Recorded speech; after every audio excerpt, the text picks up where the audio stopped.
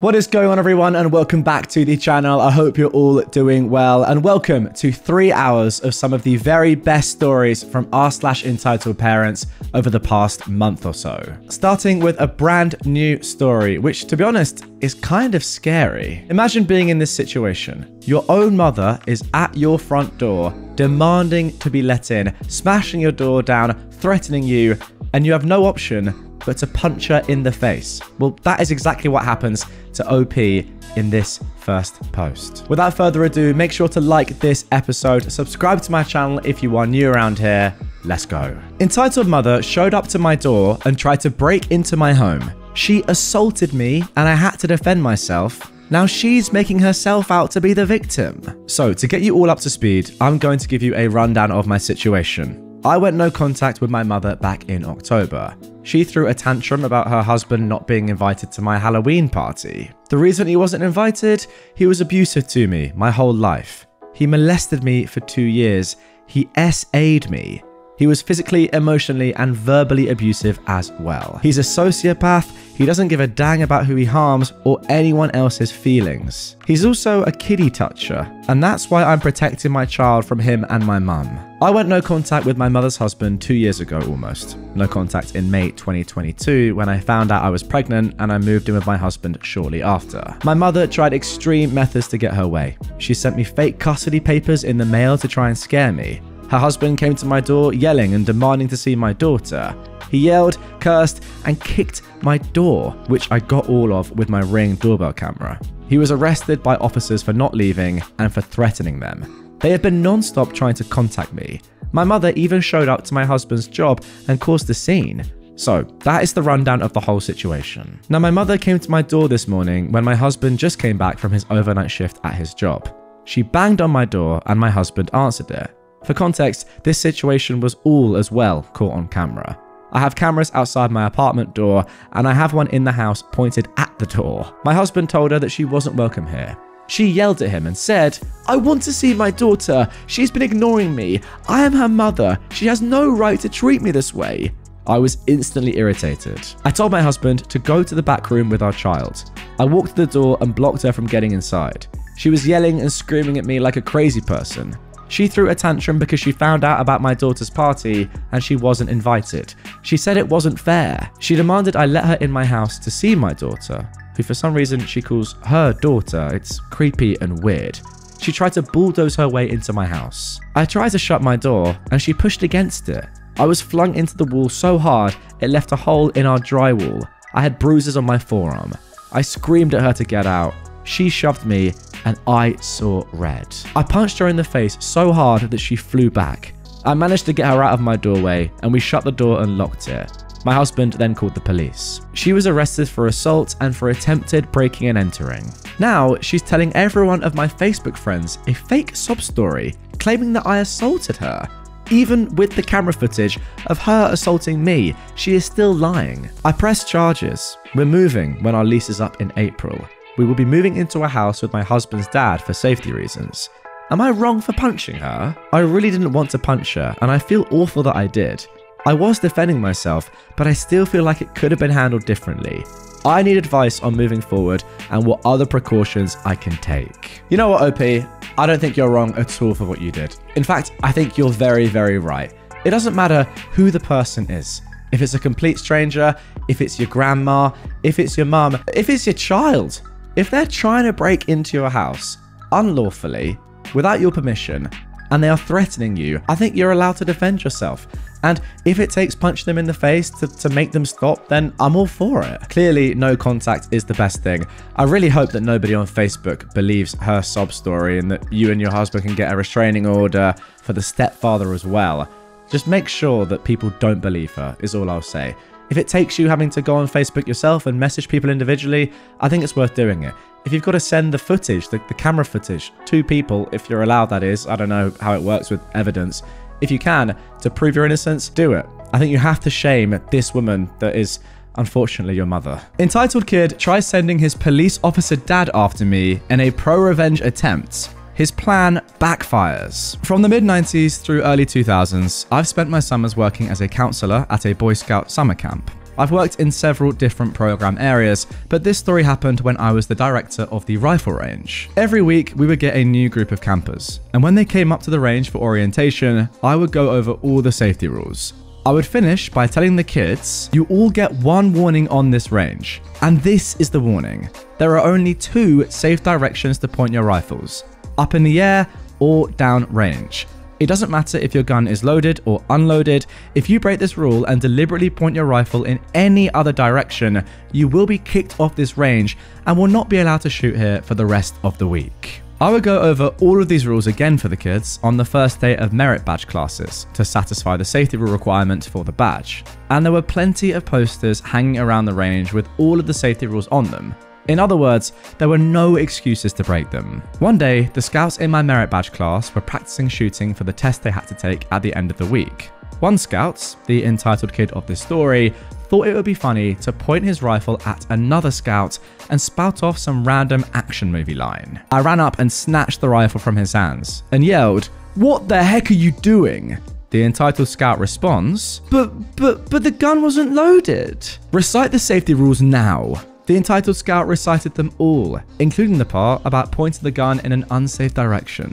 I told him to hand over his shooting ticket. I tore it in half and said he was done on my range for the rest of the week. Later that afternoon, the range was open for free shooting. Everything was going smoothly, until I noticed the entitled scout walking up the trail towards the range with his father, an assistant scout master who was built like an NFL linebacker. After the round of shooting ended, I called a ceasefire and told my assistant to keep an eye on the range while I handled the situation that was about to happen. As I approached the entitled scout and his father, he jumped up and down, pointed at me and yelled, "That's him! He's the one who tore up my ticket and kicked me off the range! You're gonna get it now. My dad's a cop and you're going to be sorry for what you did."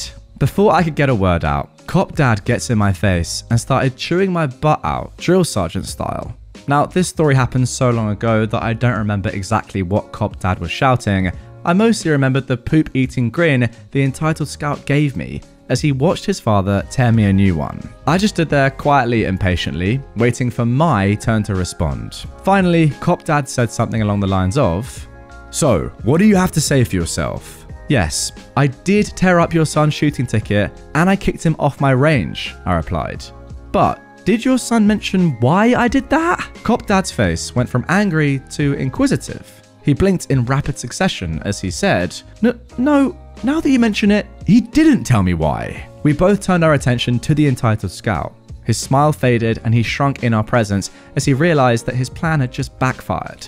I loved returning the same poop-eating grin that he gave me a few moments earlier. To the entitled scout's credit, he did tell the truth. He probably knew better than to lie to Cop Dad. And if looks could kill, the look on Cop Dad's face would have killed his son several times over. After a moment of silence, he finally said, in one of the most intimidating voices I've ever heard in my life, "Go back to camp and wait for me at your tent. I'll deal with you soon." The entitled scout left to the tune of Dead Man Walking. Cop Dad turned to me and apologized for getting angry and chewing my butt out before knowing all the facts, to which I accepted his apology. For the rest of the week, Cop Dad would come to the range every day during open shoot my rifles, and would hang out and talk with me. Turned out he was actually a pretty cool guy. At the end of the week, he told me that when they got home, he will finish his son's rifle shooting merit badge, and he'll make sure that his son will never disrespect a firearm ever again. You know what? I actually rate this dad quite a lot. How many stories have we seen over the years now of entitled parents just doing exactly what their kid says, or not even listening to any other context or anyone else involved, just saying, "Oh no, my angel is in trouble, therefore I'm going to completely take their side." But to be fair to this dad, once he actually learned the context of what had actually happened, he switched. Good man. I mean, let's be completely honest. This is very, very serious. It's a very, very serious situation. Even if the gun wasn't loaded, I mean, who really cares? Who knows, right? First of all, it definitely could have been. Second of all, it's just a terrible thing to do anyway, especially given the fact that he knows the rules, but is just probably trying to show off. Yeah, his dad needs to let him know to never do that again. But once again, fair play to the dad for not just completely going crazy at you when you realise what had actually happened. Entitled ex-landlord demands I leave behind the washer and dryer I paid for. So for the past 2 years, I, a 25-year-old man, lived in a small apartment building. The apartment didn't have a laundry room for the building when I moved in, but it did come with hookups for a washer and dryer in the apartment, so I bought them myself because I work for a wildlife sanctuary and I get pretty dirty during my work. Just the other day, I had to chase down and wrestle one of our wild boars, Bacon. We didn't name him that, he came with that name, who loves to escape his pen and thinks it's funny to play chase. I got completely dirty. I was covered in grass stains and mud, so I very much need a washer and dryer. My boyfriend and I just got engaged, and since my lease was up, I moved into his house with him. I finished moving everything out of my old apartment yesterday, and I thought nothing about taking my washer and dryer with me as I had bought them. My boyfriend also had some, but they were old and kept breaking down and just cost too much to have fixed. Well, I woke up this morning to multiple missed calls from my old landlord. I left my phone number and new address in case any mail was delivered to my old place. I called him back, and he asked me why the washer and dryer was gone. I explained that I took them with me. He started freaking out, saying that he'd put that the place had a washer and dryer in the ad for the place. Apparently, I have raised the rent due to having those. He started demanding that I bring them back because the new clients that he set up to move in had already signed the lease, but they're not interested in the place without the washer and dryer. He even threatened to call the police if I don't take them back. I got angry and told him that I would do no such thing, reminding him that they belong to me. I bought them and I still have the receipts from when I bought them, as well as a text from him when I moved explaining that I was buying them myself. He again though threatened to call the police. I told him to do it and see what happened, and I hung up at that point. Personally, I don't think I'm in the wrong. I bought them and they weren't cheap, so I feel I have the right to take them. My boyfriend is on my side, but today a co-worker of mine said they think that I'm the jerk for not telling the landlord that I was going to take them. In my opinion, that should have been obvious. I pay for them, why would I leave them? Well, my landlord went through with calling the police, because the next day they showed up. Honestly, nothing really noteworthy happened. I explained to them what was going on and I showed them the receipt for the washer and dryer, as well as a text from the landlord that I had from when I told him I was buying them. The cops took my statement and left. My boyfriend's father is a lawyer, and he's going to be contacting my landlord and sorting everything out. He advised me not to respond to said landlord anymore for the time being. Yeah, this is completely and utterly ridiculous, and to be honest, I actually understand why the landlord is so angry, because he knows he's clearly effed up here. If he genuinely thought for some stupid reason that you were going to leave the washer and dryer, then it does make sense to advertise the place as having a washer and dryer, and then yeah, you can probably raise the rent a little bit due to having those appliances. But why has he done that in the first place? It's so dumb. He's messed up so badly, now he's realized it, and he's coming after you, just to try and intimidate you, I guess, into letting him keep the washer and dryer. But, you know, as you said, they are legally yours. You bought them with your own money, you can obviously do what you want with them, and you have the receipts. Simple enough. You shouldn't even need a lawyer here. Just, you know, you gave the police the statement and you showed them the receipts. You're completely fine. The landlord, though, is an absolute clown. Patient's boyfriend is mad that he has to pick up his own Uber Eats. I work in a high-level hospital as an ICU nurse, and my managers are fantastic with staffing. Meaning, if you have a crashing, heavy workload patient, they'll make the other patient you have an easier one so you can focus on the sick one. For background, ICU nurses have 2 patients, and we specialize in critical thinking, whereas the tele floor is the normal part of the hospital that people think about and holds less sick people who don't need as much attention. So these nurses have 6 patients and specialize in tasks and prioritization. So the beginning of my shift after the report, I show my face and say hi to my less sick patient who is doing fantastically and is just waiting for transport to take her to her telebed. I say I'll be back at around 9 PM in 2 hours, unless she needs me for something. So this gives me time to stabilize the sick patient next door. Unfortunately, the sick patient in room 1 starts coding and the team is actively doing CPR. Crash cart in the hallway, 3 docs here, the whole team trying to save this young dude. My team is working on meds, intubating, keeping compressions going, etc., while I'm talking with doctors about what could have caused it. And I'm halfway outside the room for the healthier patient in room 2.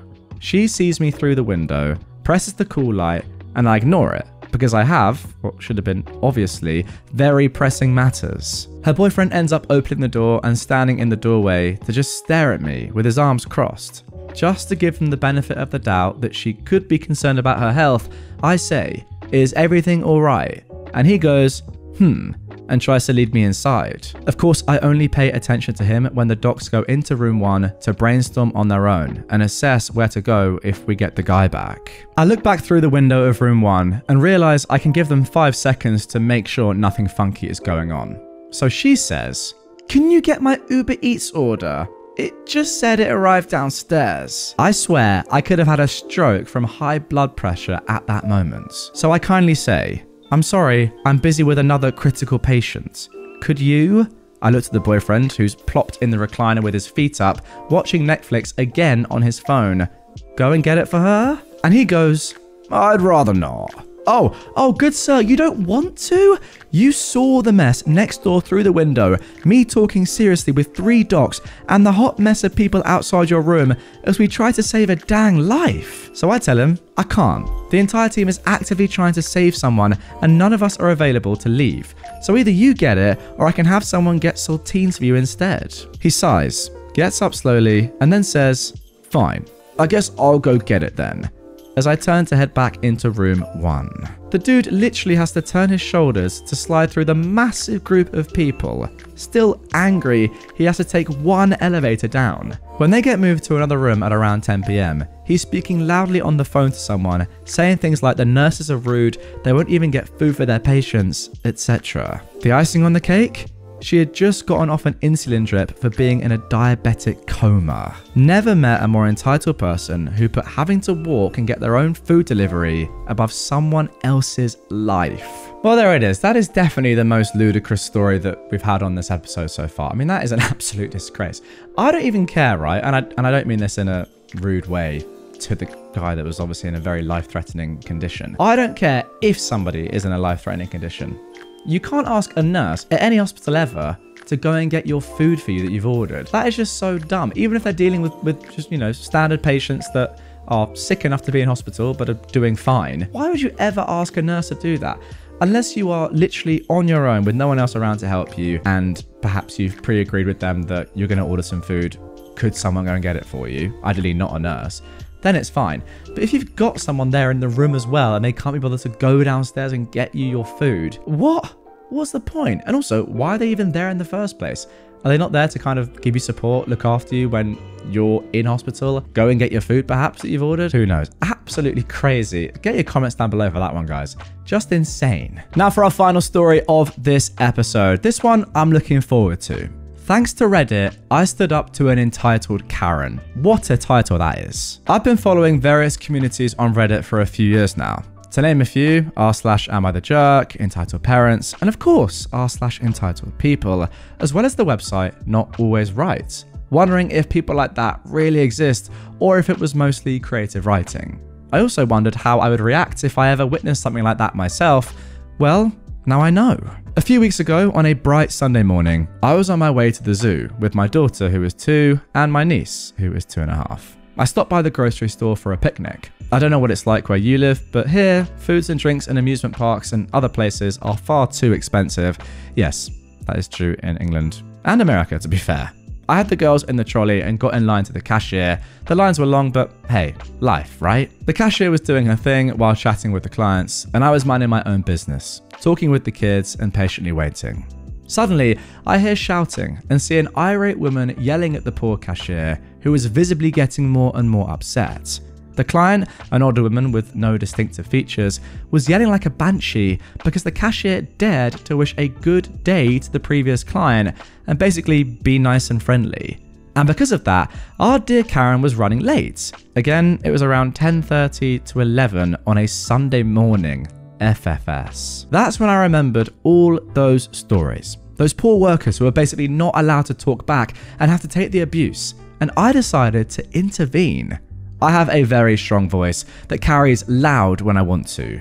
I asked loud enough for the entire store to hear, "What the heck is your problem? What kind of behavior is that?" I think the Karen was not expecting someone to dare to stop her tirade. She recovered and tried replying. I stopped her and told her that she was the only one holding back the line and that the cashier was doing her job and doing it well. In the meantime, the manager had arrived and had replaced the cashier, who was crying, with another worker and came to ask what was going on. Karen starts again. I let her rant for a few seconds and then gave my version of what happened in the most calm and sane voice possible. Let me tell you, Karen was fuming and started complaining again about the cashier being slow because she was chatting nicely with the customers. By then, her grocery was finished being rung and the manager asked her to pay and leave. This might not be the best climax compared to all the other stories I've read here, and if you've read so far, I hope that if you also encounter this type of entitlement, you will also remember all these Reddit stories and decide to act. Thanks for reading mine. Well, there we go. If you thought that me reading out all these stories every day was pointless, then you're wrong, as we can see. I jest, of course, but you know, maybe that is the learning from all of us here. You know, if you see someone that's actively doing or wronging someone, and there's no reason for it, jump in. We've seen so many stories, again, over the years, where people haven't done that, and it's a shame, isn't it? Because just one little act of intervention, like we've seen here from OP, can have a massive, massive difference. Who knows? This woman, right, having a lovely day, this cashier, she could have really thought to herself, you know what, I'm done with this. If it's going to take just one person to ruin my day like that and cause me to cry, I don't want to do this anymore. But who knows? You jumping in may have made her thought, yeah, there are people like that are always going to be in the world and are going to be horrible. But if the majority of people are lovely and like chatting to me, and then people like you, OP, will come to my aid and my rescue when that does happen, maybe it's all good. And we can just deal with these sort of people together. So yeah, you know what? I've learned a valuable lesson. Next time I see something like this, I'm getting involved. That is for sure. Entitled sister-in-law tries to take credit for large cancer fundraiser donation. So, context. My mother has a friend that has terminal cancer. She got diagnosed about a year or so ago, and it recently went terminal. She only has a few months left. So, her friends and family decided to have a fundraiser in her honor to help cover medical / afterlife / bucket list costs, as well as help the family out after she passes. This lady is an amazing person. Everyone in town knows and loves her.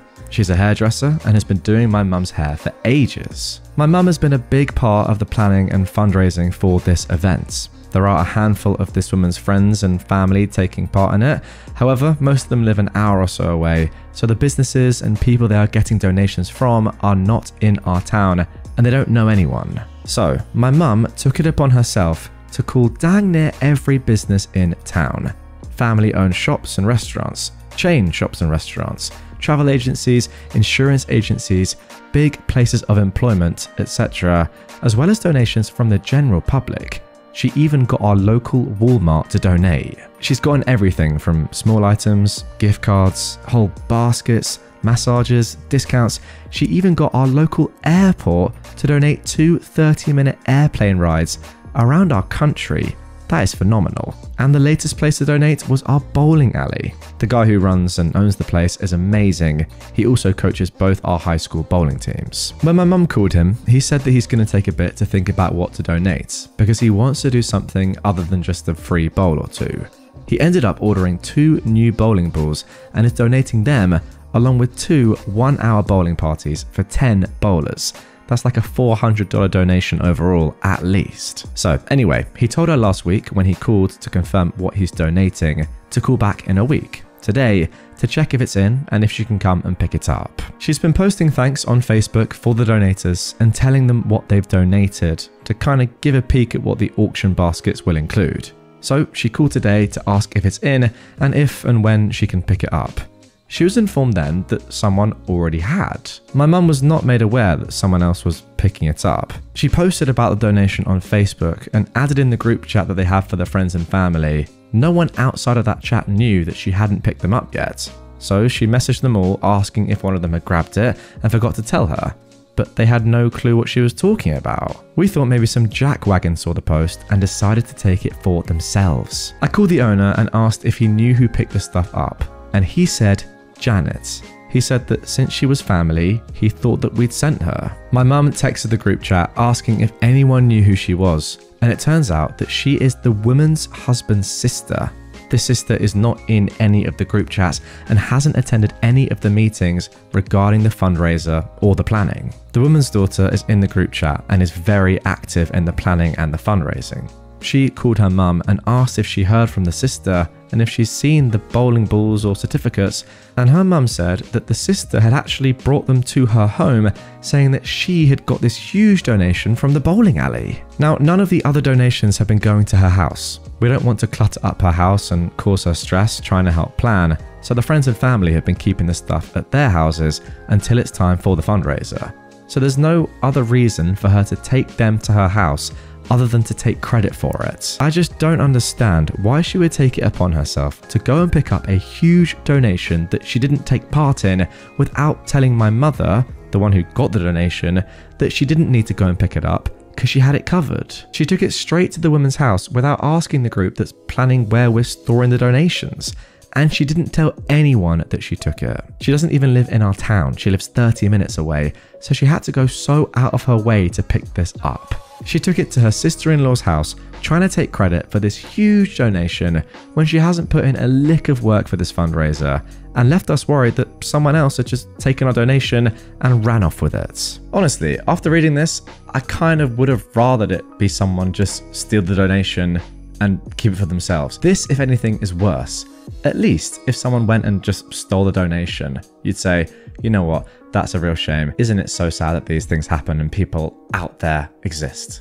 It's terrible. However, what the sister-in-law has actually done here is try to just completely devalue the entirety of your mum's work and the number of other donations that have been made from, you know, an insane amount of people, it sounds like. If she is claiming this as her own, what does that then mean for everybody else who's actually done the work? Do you kind of get what I'm saying? So yeah, although I'm sure you'll get the donation back and that's unbelievable, the fact that she has put this like doubt perhaps into the woman's mind, into everyone else's mind about who's actually raising the money or what's going on here is crazy. Like it's so much more selfish than if some randomer had just stolen the donation in the first place. Like, she knows the level that your mum has gone to, like the effort that your mum has put in to get these unbelievable donations, yet she's still done this. The audacity. Not just the program that I'm using to record this audio on right now, niche joke, but the audacity. Now for our next entitled people story. Friend invited me and husband to stay with her for a week, and then the day before we left gave me an itemized list of all the things we did that I needed to pay for. Okay, look, I get helping to pay for some things when you're staying with someone, but I was just blown away when she gave me this rundown list for things we did. She was my best friend. I'd known her since I was 8 and we're now 50. Sure, we've grown apart since then because now she lives in another country and I rarely see her, but she kept begging us to come and visit her and her husband. They'd put us up for our entire stay and even offered to throw my husband a 50th birthday party because we'd be there during his birthday. Quite honestly, if I invited someone to stay with me, there's no way I'd be asking for any money from them. I can't imagine doing that. I was going to give her some money for things like the room they paid for when we went to another city and stayed over, but there were other things that I was like, wow, really? But she didn't simply ask for some money. She actually gave me an itemized list of what I owed her. Half of everything we did. My best friend, and she listed things down to the dime of what we owed her. So here is the list. $152.10 for a stay at a hotel room in another city.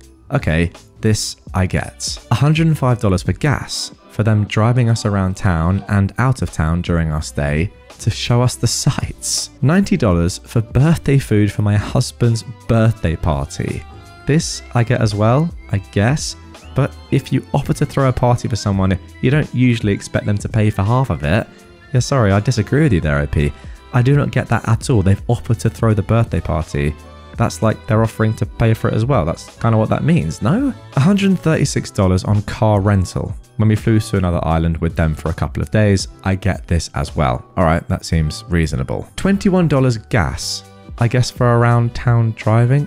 Wait, so that's on top of the gas that they've already charged you for, what? $6.50 for parking, for freaking parking the car in the city for one day.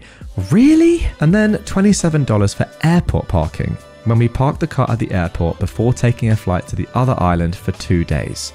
Really? So in total, that is $537.80. I was just blown away by this. I would have given them a couple of hundred to cover the hotel room and birthday food, but actually asking us to pay for the gas to drive us around and parking is ridiculous, especially the measly $6.50. And the fact that it wasn't just $500, but $537.80. They asked us to come visit, and then unbeknownst to us the whole time, they were tallying up all these things that we did to split the cost of everything. They came and stayed with us a few years earlier, and I certainly didn't give them a tally of the groceries they owed or the gas spent driving them around. You ask someone to stay with you, then you pay for things. I mean, what can I seriously add to what I've already said? It's just so painfully obvious. This is just not the way to treat someone ever. If you were inviting someone to stay with you, it's pretty much just kind of a given that everything is on you, right? Now, a nice person in that situation would definitely offer to pay for things and would pay for things. I think that's accepted. You know, at least pay for a nice meal out or pay for a trip somewhere or whatever. Contribute to what you're doing, the activities. Got no problem with that. As OP has said, they're more than happy to pay for certain things here. But when you're getting an itemized bill, including something that's worth $6.50, like how petty is that? That is just insane. You can't be dealing with that, and you've got to be rethinking this friendship. Seriously, that's mad. Now for our next Entitled People story. Now this has actually been in the news recently, a crazy post. Women involved in the theft of Lady Gaga's dogs sued the singer for not giving her deserved reward for returning them. Her case was just thrown out of court. Lady Gaga owns 3 French bulldogs. While she was touring in Europe, she had an employee take care of them. While he was out walking the dogs one night, 2 men jumped out of a car and tried to take the dogs. During a struggle, Gaga's dog walker was shot in the chest, causing permanent injuries, including partial loss of a lung. Gaga posted on Instagram offering a $500,000 reward, no questions asked, for the return of the dogs. Not for the apprehension of the criminals to punish the attempted murder, just the return of the dogs.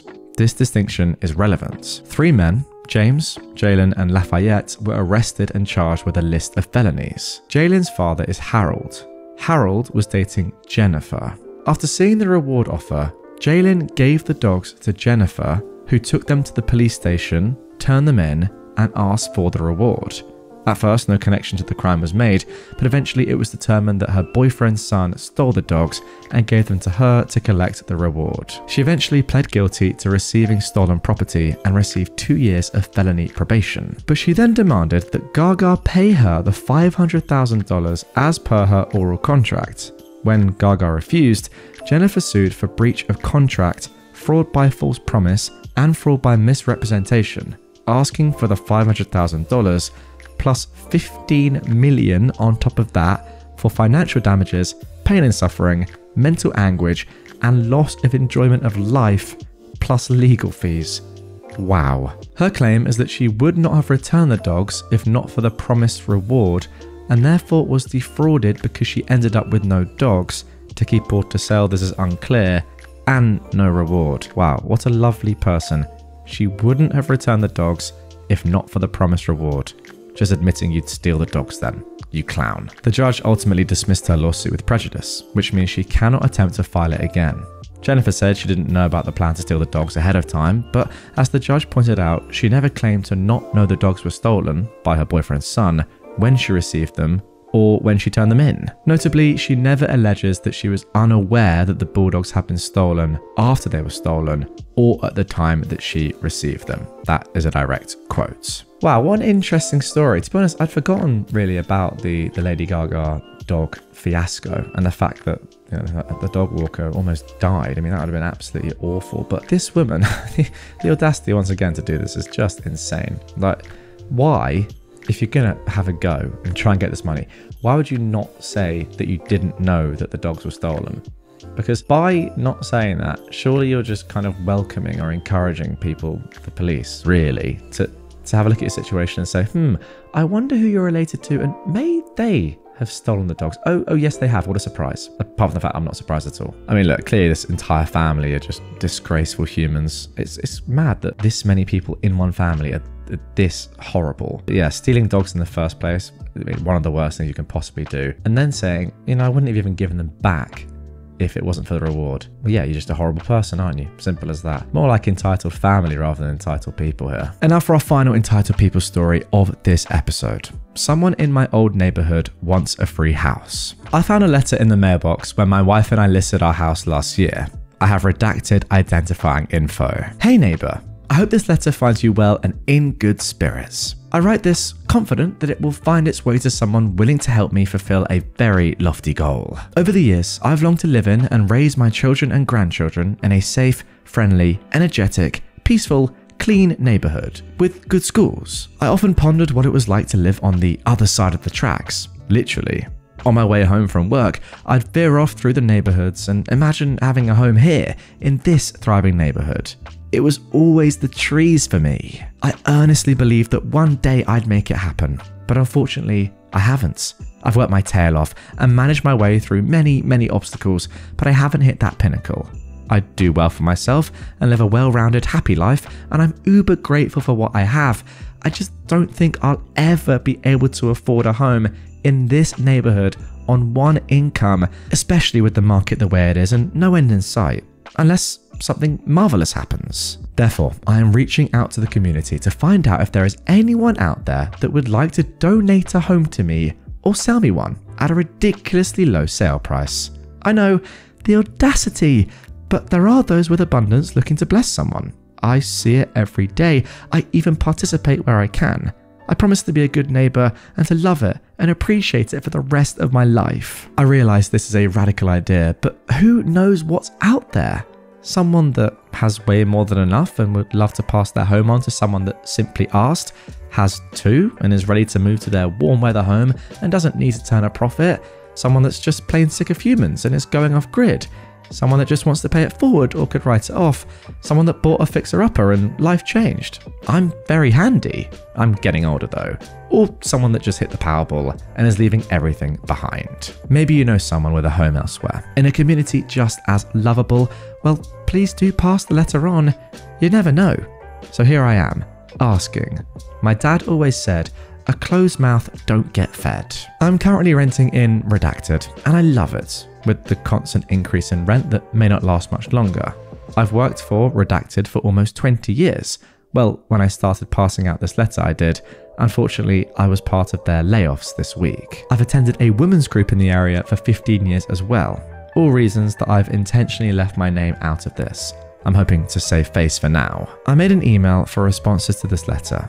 Please, no hurtful or hateful messages. I've seen the nasty comments on the forums, and I assure you that I am a good person with a good heart and good intentions. I'll provide you with my full name, address, references, background check, no resale contract, you name it, should you find interest in my request. Otherwise, thank you for simply reading my letter. So long for now. Turns out there are roughly 15,000 homes in this area, so I have a lot of work to do. Serious inquiries only, and then they've put the email address. You know what? I'm going to give a controversial opinion here. I see absolutely nothing wrong with this. In fact, I quite like it. And I know the voice that I used there when you know, narrating this was a little bit silly, a little bit entitled as I tend to do. But genuinely, what's wrong with this? It's not harming anybody. This person shot their shot, and I say fair play. Who knows? If they have the time and the money and the effort level to print out a piece of paper with these words on and put it in the letterbox of 15,000 homes, then fair play. Maybe they'll get lucky. Who knows? I mean, what are the chances? You might find someone, I mean, sad though it may be, an elderly person that is on their way, for want of a better saying, has no family. I mean, this is quite sad actually, but go with me on this. Has no family to really let their house to. And they just say, you know what, yeah, sure, have it. And what do? We work all our lives to be able to buy lovely houses in lovely neighborhoods. If you can circumvent that and shortcut that by doing this, I say power to you, my friend. You know, this is the sort of sideways thinking outside the box that has amazing results. Now, that being said, it probably won't, let's be honest. But if there's a 1% chance that this comes off, even if there's a 0.1% chance, what are you really losing apart from a little bit of time? You're not losing your face, as you said, because no one knows who you are. Personally, I love it. I don't even think it's that entitled. I think it's just a fair request. I know a lot of you guys in the comments will disagree with me. I hold my hands up. It's an unpopular opinion, but I really rate it. It seems almost entrepreneurial. It's clever thinking. I quite like it. My mother-in-law photoshopped my husband's nose on our wedding pictures. How do I tell him? I am a 27-year-old woman, and I've been with my husband, who is 29, for 7 years. I remember that early in our relationship, one of the first things he expressed insecurity about was his nose. specifically about its width. He never wanted surgery, but he thinks that his nose is too big for his face. I never thought that true, and for a long time, I wondered where he'd gotten that idea from. Then I met his mother, and all my doubts went out the window. I don't hate her, but the woman complains about everything, and she seems particularly interested in criticizing her sons. Barely anything about my husband or his older brother is good enough for her. And if it is, she is quick to imply they don't deserve it. According to my brother-in-law, that behavior didn't start until my father-in-law passed about 8 years ago, so they don't usually hold it against her.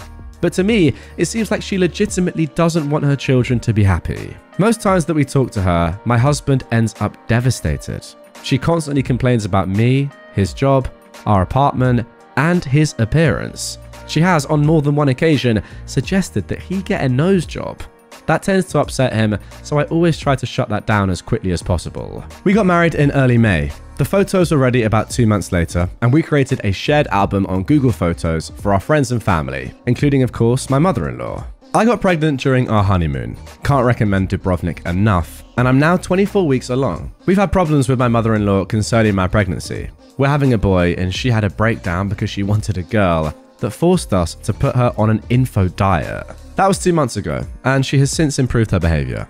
Because of that, we said yes when she invited us to go to a mall near her place to shop for baby clothes last Saturday.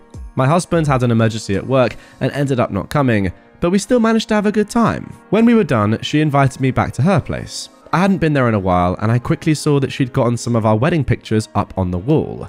I instantly noticed something was wrong with them, but I couldn't pinpoint what it was yet. My mother-in-law saw what I was looking at and proudly announced that she'd gotten someone to fix his nose. In other words, she gave her son a Photoshop nose job on his wedding pictures. I could not believe it. I never thought she'd stoop so low.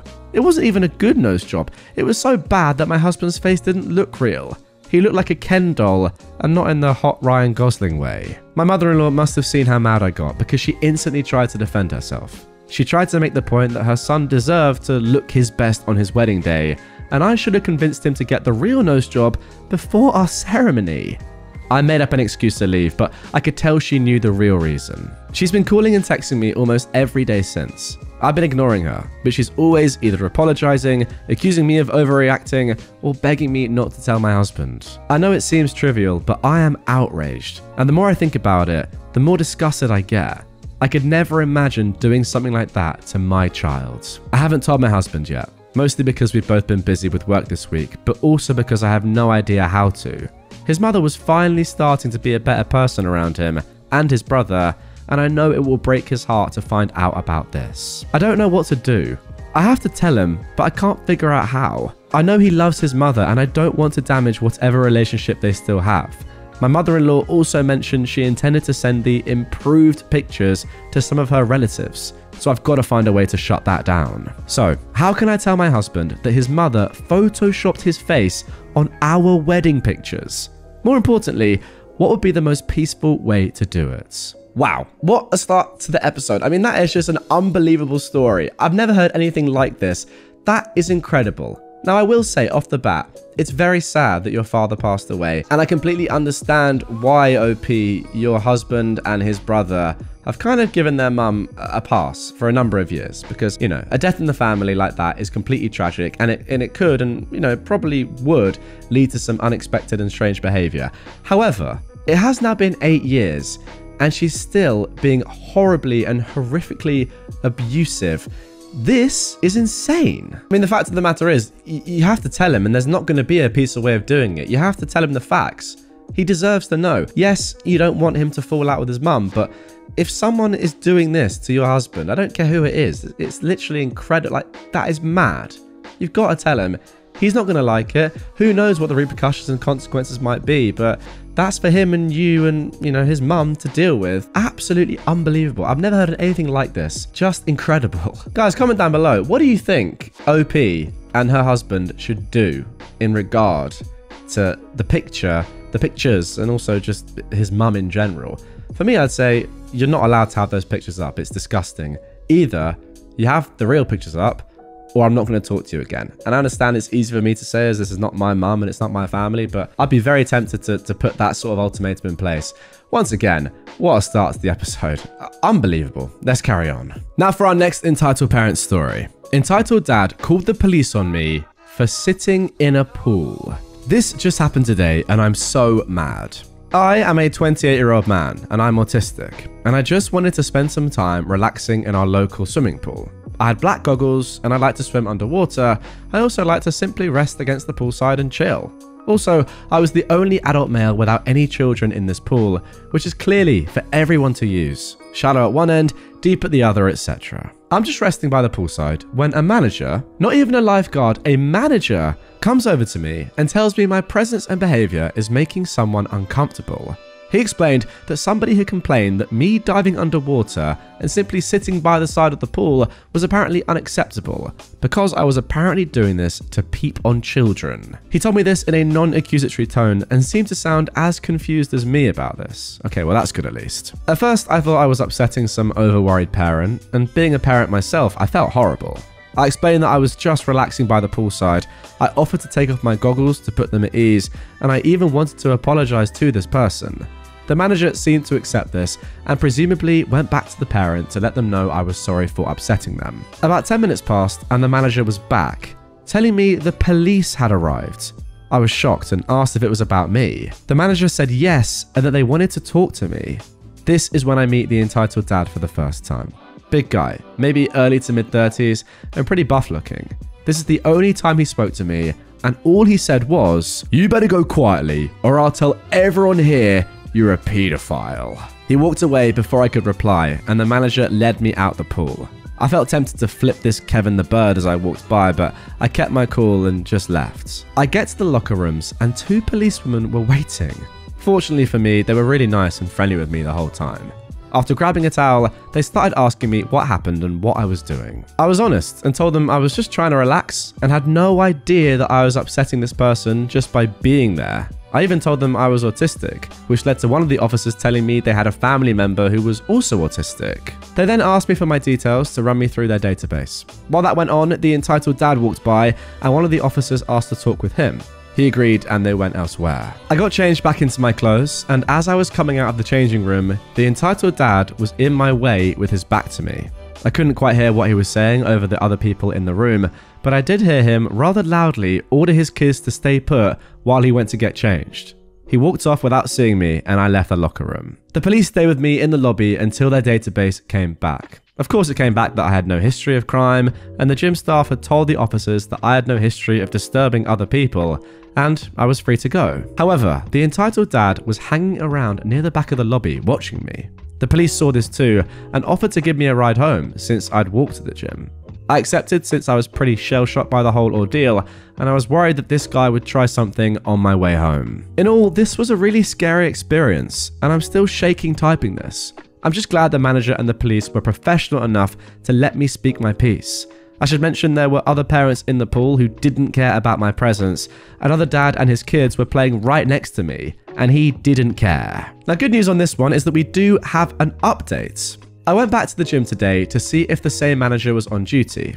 Thankfully he was, and he took me aside to explain his perspective on things. I'll call him Mike. Apparently, that Kevin seemed to be trouble from the start, being very irate with Mike as well as other staff members. The only reason it wasn't the lifeguards dealing with him was because they were scared of him.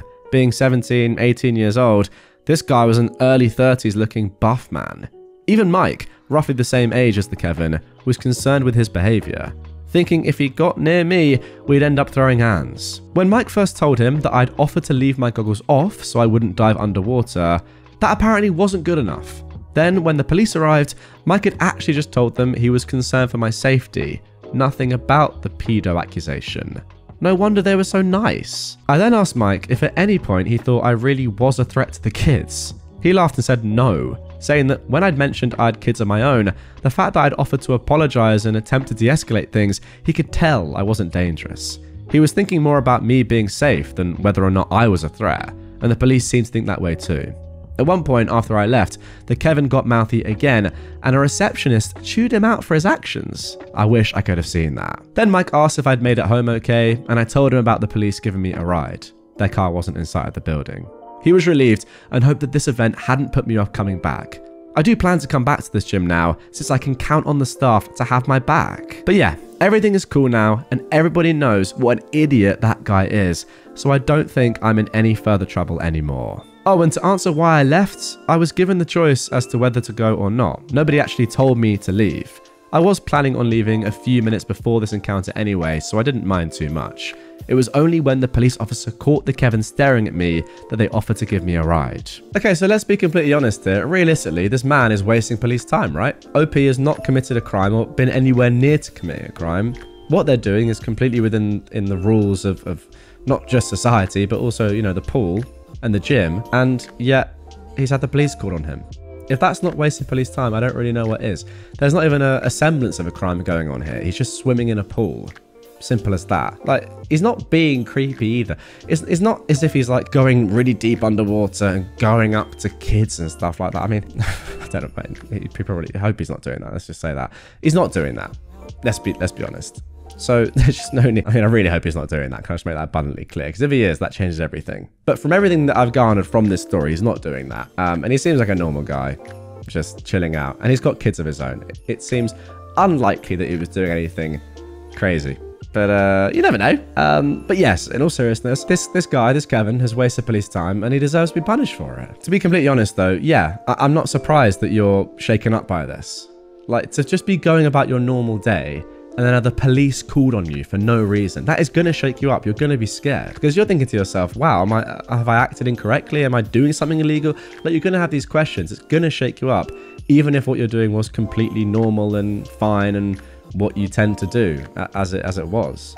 Yeah, I don't really think you should blame yourself for that or think, oh, why am I shaken up by this? That would shake me up as well. Scary stuff. It's just a good thing that the police and the manager were on your side and didn't jump to conclusions. Now for our third entitled parent story. 2 kids unzipped my cat's carrier and were reaching inside to pet my cats. This happened a few months ago when I took my cat to a cat show. For those who don't know much about cat shows, when they aren't being judged, they hang out in large pop-up kennels. It's normal for parents to bring their kids to the cat shows, but this cat show had so many kids running around, it was insane. I've never seen so many kids at a cat show. I have nothing against bringing your children to cat shows, just please stay with them and teach them to respect the cat's personal space. So anyways, my cat was sleeping inside a little cat cave inside of his large pop-up kennel. I went to go to the bathroom, and when I came back, 2 children had unzipped the kennel and one was petting my cat. Why would anyone ever open a pet carrier and touch a random cat they don't know? I would have never done that as a child. I don't know where their mum was, but the girl was saying that my cat wanted attention and that's why she unzipped it. But he was still inside his little cat cave that was inside of the pop-up kennel. They're lucky I have a ragdoll cat. Extremely chilled, cuddly, social, and known as the puppy of cats. Additionally, my cat volunteers with kids once a week, walks on a leash, and vibes with literally everyone. But I cannot describe how upset this made me. I want to add that I've never had any issues with kids at any other cat shows but this one. But another thing is that when I was taking my cat to be judged, a kid touched his tail, and I had a couple of other kids try to ask to pet him as I was taking him to be judged another time. To be honest, I think that's alright personally, just jumping in here. But I understand, the previous bit, that is not okay. Also, I had to fuss at some kids who went to another person's pop-up cat carrier and had their hands and faces pressed against the mesh to see the cat inside, because that's probably very intimidating for the cat. I want to say once again that I've never had issues with kids at other cat shows. I don't know what happened at this one, but for some reason there were so many kids. I would like to add finally that most kids did have parents with them and were behaving well. Okay, an interesting story here. Just to explain what I was saying earlier, I feel like if a kid asks you at a convention like this, where you know there are going to be, families around and lots of animals, if they explicitly ask you, can I pet your cat? I think that's okay. If you want to say no, if you want to say yes, completely fine, up to you. But if they ask you and then you give them permission or not, I think that's fine and that's polite and that's to be expected. But if they just go up randomly to a pop-up kennel, unzip it, and then unzip another compartment as well inside it, and then pet a sleeping cat, yeah, that's not on. And I know they're kids, but I mean, I agree with you. I wouldn't have done that when I was a child, and nor would the majority of people. That is entitled, and their parents should be having words. And now for our final entitled parent story of this episode. Sister-in-law freaks out because she feels my boyfriend and I are denying her child food. My boyfriend's family came to town for a week and stayed with us. We made sure to have clean towels, fresh sheets, a stock fridge, etc. Unfortunately, 2 days after they got here, my boyfriend got laid off. Ever since then, he's been really down in the dumps and grumpy. My boyfriend's family doesn't have the best manners. They leave dirty plates behind, don't clean up after their kids' messes and such. I tried my best to ignore it and just clean up after them when they weren't home. Today, during lunch, we served lasagna. After we finished eating, my boyfriend's sister got up and started packing lasagna for her kids to have for dinner. She packed what her kids left over and was adding more on top. They weren't going to be spending the night with us, so she wanted to have a quick and easy dinner ready for them.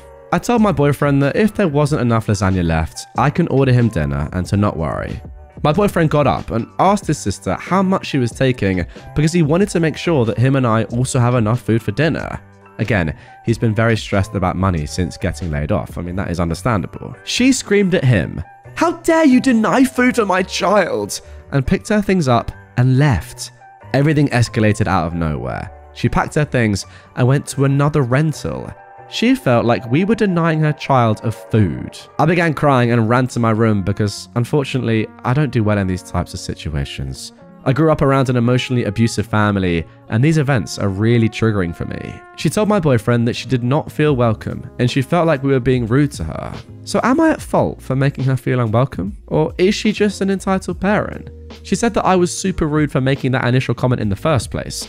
The one where I told my boyfriend to not worry if we do not have enough food left. A simple conclusion for me here is that your boyfriend's family simply sucks. I don't think I need to say anything else other than that. Am I missing any details here? You guys let me know in the comments down below. For me, that is the conclusion. There's nothing more to say. We can get into the you know, like we can nitpick through this story, but we don't need to. It's just, she's a joke of a woman. Simple as that. And that is going to do it for this one. Parents brought screeching baby to Five Nights at Freddy's. This happened a few hours ago and I am still fuming. I went to see Five Nights at Freddy's last night since it was sold out on Friday and at every theatre by me during the daytime. I found a theatre by me that was showing Five Nights at Freddy's well until 11 PM, so I figured it would be dead. It wasn't really, but still. Okay, 9:40 PM it was. The time where tiny children should be asleep, right? No. Everyone is sitting down, and when the movie starts, the theatre goes quiet, till the murmurs of a baby can be heard. A kid around 7 comes in, then a dad, then a screeching baby and a mum. They came in right as the movie started and were loud the entire time. Now, this kid didn't cry at the jump scares. Instead, it kept making sounds for the entire run of the freaking movie, and I mean louder than movie sounds. The people around me were so angry and kept shushing the kid as it waddled and ran up and down the aisle they were in. The parents acted as if we were crazy and kept ignoring their whining, screaming baby as if it would just go away. People would leave, complain, and when movie people came in, we saw hope that they'd be asked to leave. But instead, they just looked around for the earbleed demon and then effed off as if they couldn't locate the screeches. At that point, the kid said, "Mama, goo goo gaga." It's like the kid is right frickin' there. The mum took the kid out for like 5 minutes and then came back in loudly and said, "Mama really wants to see the movie." She put the kid on the ground and let it continue to run around. The father just ignored the kid. The older child seemed unbothered, like I didn't hear a peep from that kid the entire time. The crotch goblin would go quiet for about 10 seconds, enough time for some hope, and then continue to run around, semi-sleep on the chairs, that annoying thing that bald kids do, and just be a freaking menace to the theatre. And you could feel the vibe in there. We're not scared, we're all irate. At least I know my row was, since they were right ahead of us, so the screeching wasn't even muffled. It was like eardrum destruction. Then, right as the movie ended, and I mean the first credits came on, even before the pop lights turned back off, they were freaking gone. Now they leave?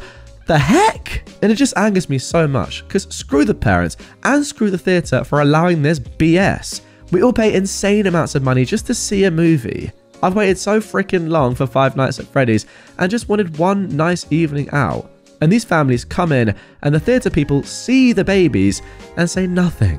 Oh, you're gonna take your 1-year-old into The Conjuring too? Yeah, that also happened to me. Yeah, I see nothing wrong with that. In my opinion, theatre should be for 7+, because at 7 years old, you should be old enough to just be quiet. Now, I don't really hate the babies, even though I dislike kids, because they're too young to understand what be quiet means or what sit still means, but come on. Nobody deserves to have their movie ruined by kids. To have kids cry all throughout the beginning of Endgame because Thanos got his stupid head chopped off, or for kids to screech because the Emperor is scary, boo frickin' who, he was on screen for 0.2 seconds and then it was over. Or for kids to ask, who is Batman? A million frickin' times. PG-13 or 14A should still mean something. It should mean if your kid ain't 13, they aren't getting frickin' in. They don't get to get in and scream and cry throughout a movie. That's the point of most kids' movies, is that scary stuff is limited. And I had this happen when I was a kid and my grandparents took me to see Pirates of the Caribbean and Davy Jones scared the frick out of me. But you know what they did? They took me home. They didn't let me scream and cry during the whole movie and ruin everyone else's days. They understood that I was too young and they took me home. It's not that hard. And I get it, if you don't have a sitter, that sucks, but why would you want to punish everyone else? Well, first of all, I've got to say that is an absolute disgrace, and I'm very sorry to you that your entire experience was ruined by these entitled parents. Secondly, you simply have to get a refund. Demand a refund. That is the least thing you should be doing. The whole thing has been ruined. You've not got the service you've paid for. You are owed a refund. And thirdly, thank you for saying what you did about it not being the kid's fault at all. I completely agree, and it's something that I do say in a lot of these episodes, a lot of my content. A lot of the time when children are, young, let's say below the age of 7, I think 7 is actually a very reasonable age that you've suggested here, in which a child should have some common sense and should know when to be quiet, etc., etc. Especially when they're a baby like this, it's not their fault that they're making noise. They're not really in control of their actions. The baby is probably extremely bored and is like, why am I watching this movie that I have no interest in? And yeah, as you've said, the fault completely lies with these entitled parents and their own ignorance. And again, you're right, it's not ideal to have to get a babysitter, but that is part of being a parent. If you want to go and enjoy an adult thing and you have children, you have young children, they can't come with you. Obviously. It's not only going to ruin the entire experience for you, by the way. I mean, I don't know how these guys have enjoyed the movie. Surely they haven't. But it's also going to ruin it for everyone else in the theatre. So shame on these entitled parents, and also shame on the staff. They should have kicked them out. I'm sorry, they really should have done. Now, our second entitled parent story of this episode is actually an update to one that I read the other day. My mother-in-law photoshopped my husband's nose on our wedding pictures. Now, if you haven't yet heard that story, I will leave a link to that episode down below. Go and watch or listen to that one first, whatever platform you're on. You need to listen to that for this to make sense. I know a lot of you will have done already, but it's a really original, very good story. I'd recommend you listen to that first. Anyway, here is the update to that one. Hey dudes, I'm back. Thank you to everyone who took the time to offer me advice on my last post. Guys, if you don't remember what happened, OP was pretty much asking what on earth they should do when they found out that their mother-in-law had photoshopped her husband's nose in their wedding pictures. Absolutely insane, but hey, here we go. First of all, I want to clarify that not telling my husband what his mother did was never an option. She wouldn't remove the pictures from her house unless I either told him or threatened her. Had I done the latter, she could use that against me in the future, or even imply that I agreed with her. Plus, he was bound to find out at some point, and I knew it would be better if it came from me. I asked how to do it, not whether I should. So I sat him down last Saturday and I broke the news. I explained what the pictures were and my mother-in-law's excuses for them. I also showed him the text that she'd sent me since my visits. The whole conversation, I was calm and straightforward, but made it very clear that not only did my mother-in-law's actions completely disgust me, but I never agreed with her about his appearance. He's the most gorgeous man I've ever met, and there's absolutely nothing wrong with his nose. I also made sure to point out that the Photoshop nose made him look like front-facing Phineas from Phineas and Ferb. And my mother-in-law needs to get her eyes checked if she really thought it looked good. I thought the news would hurt him, and I was right. He didn't cry or anything, but I could see it in his face. The odd but common combination of disappointment and acceptance. He knew his mother wouldn't change, but he still had some hope. It was almost heartbreaking to watch. But for the first time in a while, he seemed to believe me when I said his nose was normal. He told me that now that he knew just how ridiculous his mum was willing to be, her opinion meant a lot less to him. So even though he's hurt, he feels stronger than ever. As many of you suggested, I told him that he was free to approach the situation however he pleased, but I don't want to be around his mother anymore. Most importantly, I don't want her around our son or any other kids we might have, not only because of the guilt-tripping tantrums that have become her standard behavior, but also because of the way she treats the people that she's supposed to love. I know she loves her family, but I doubt she knows how love works. If she's willing to treat her sons like this, I fully expect her to be even worse to her grandchildren. In the end, my husband and I decided we're going very low contact with his mum until the holidays. Some of his relatives are throwing a party the week before Christmas, and she will be there. We thought about skipping it, but he has cousins he hasn't seen in years coming for the party. He's been looking forward to seeing them for months, and it doesn't feel fair to let my mother-in-law ruin his excitement. After the holidays, we'll decide how to proceed. Regardless, she won't be allowed to see our son at the hospital when he's born. And once we bring him home, she won't be left alone with the baby. It doesn't matter how much she tries to improve, that is not something we are willing to budge on. In spite of everything, my husband doesn't want to cut ties with his mother, and I understand that. Even if he wanted to, he can't go fully no contact without cutting off the rest of his maternal family as well, which he is firmly against. What works best for now is to treat her like Domino's Pizza. She exists, and that's fine, but we're not getting involved until she actually improves. So let me get this straight. You want to order your mother-in-law every single night and become grossly overweight? Or have I misunderstood that? Anyway, getting back to the story, I also decided to tell some of my own family about this, and everyone I've talked to agrees that my mother-in-law went over the line. My father is a narcissist who I'm mostly low contact with due to his entitled behavior. Most recently, he tried to make me disinvite his ex from my wedding so that he could bring his mistress, and even he was offended on my husband's behalf. And if even my mediocre respect your elders father thinks your children are right about you being a jerk, you've probably gone too far. We talked to my brother-in-law, and he's the one who informed his mum of our decision. She didn't take the news well. She's now trying to call both me and my husband and keeps texting apologies and promises to take the pictures down. We're ignoring her. My brother-in-law visited her yesterday, and apparently the pictures are gone. She believed that was enough for us to forgive her, but he clarified that there is still a lot of work that needs to be done. Before anyone calls us dramatic, this isn't just about the Photoshop. This is about the damage she's caused in both her sons' lives. I was abused in a similar fashion in my teens by my dad's ex, and I refuse to allow my child to grow up believing he's anything less than beautiful. Same goes for my husband. That's all. Again, thank you guys. Well, there we go. There is the conclusion to that story. I can't exactly remember what my advice was to OP, but I do believe it was along the same sort of lines as what she ended up doing. Just, you have to tell your husband and let him react to it. There's no way of kind of, I don't know, being nice about it or being gentle. You just got to be brutal and say, look, this is what's happened.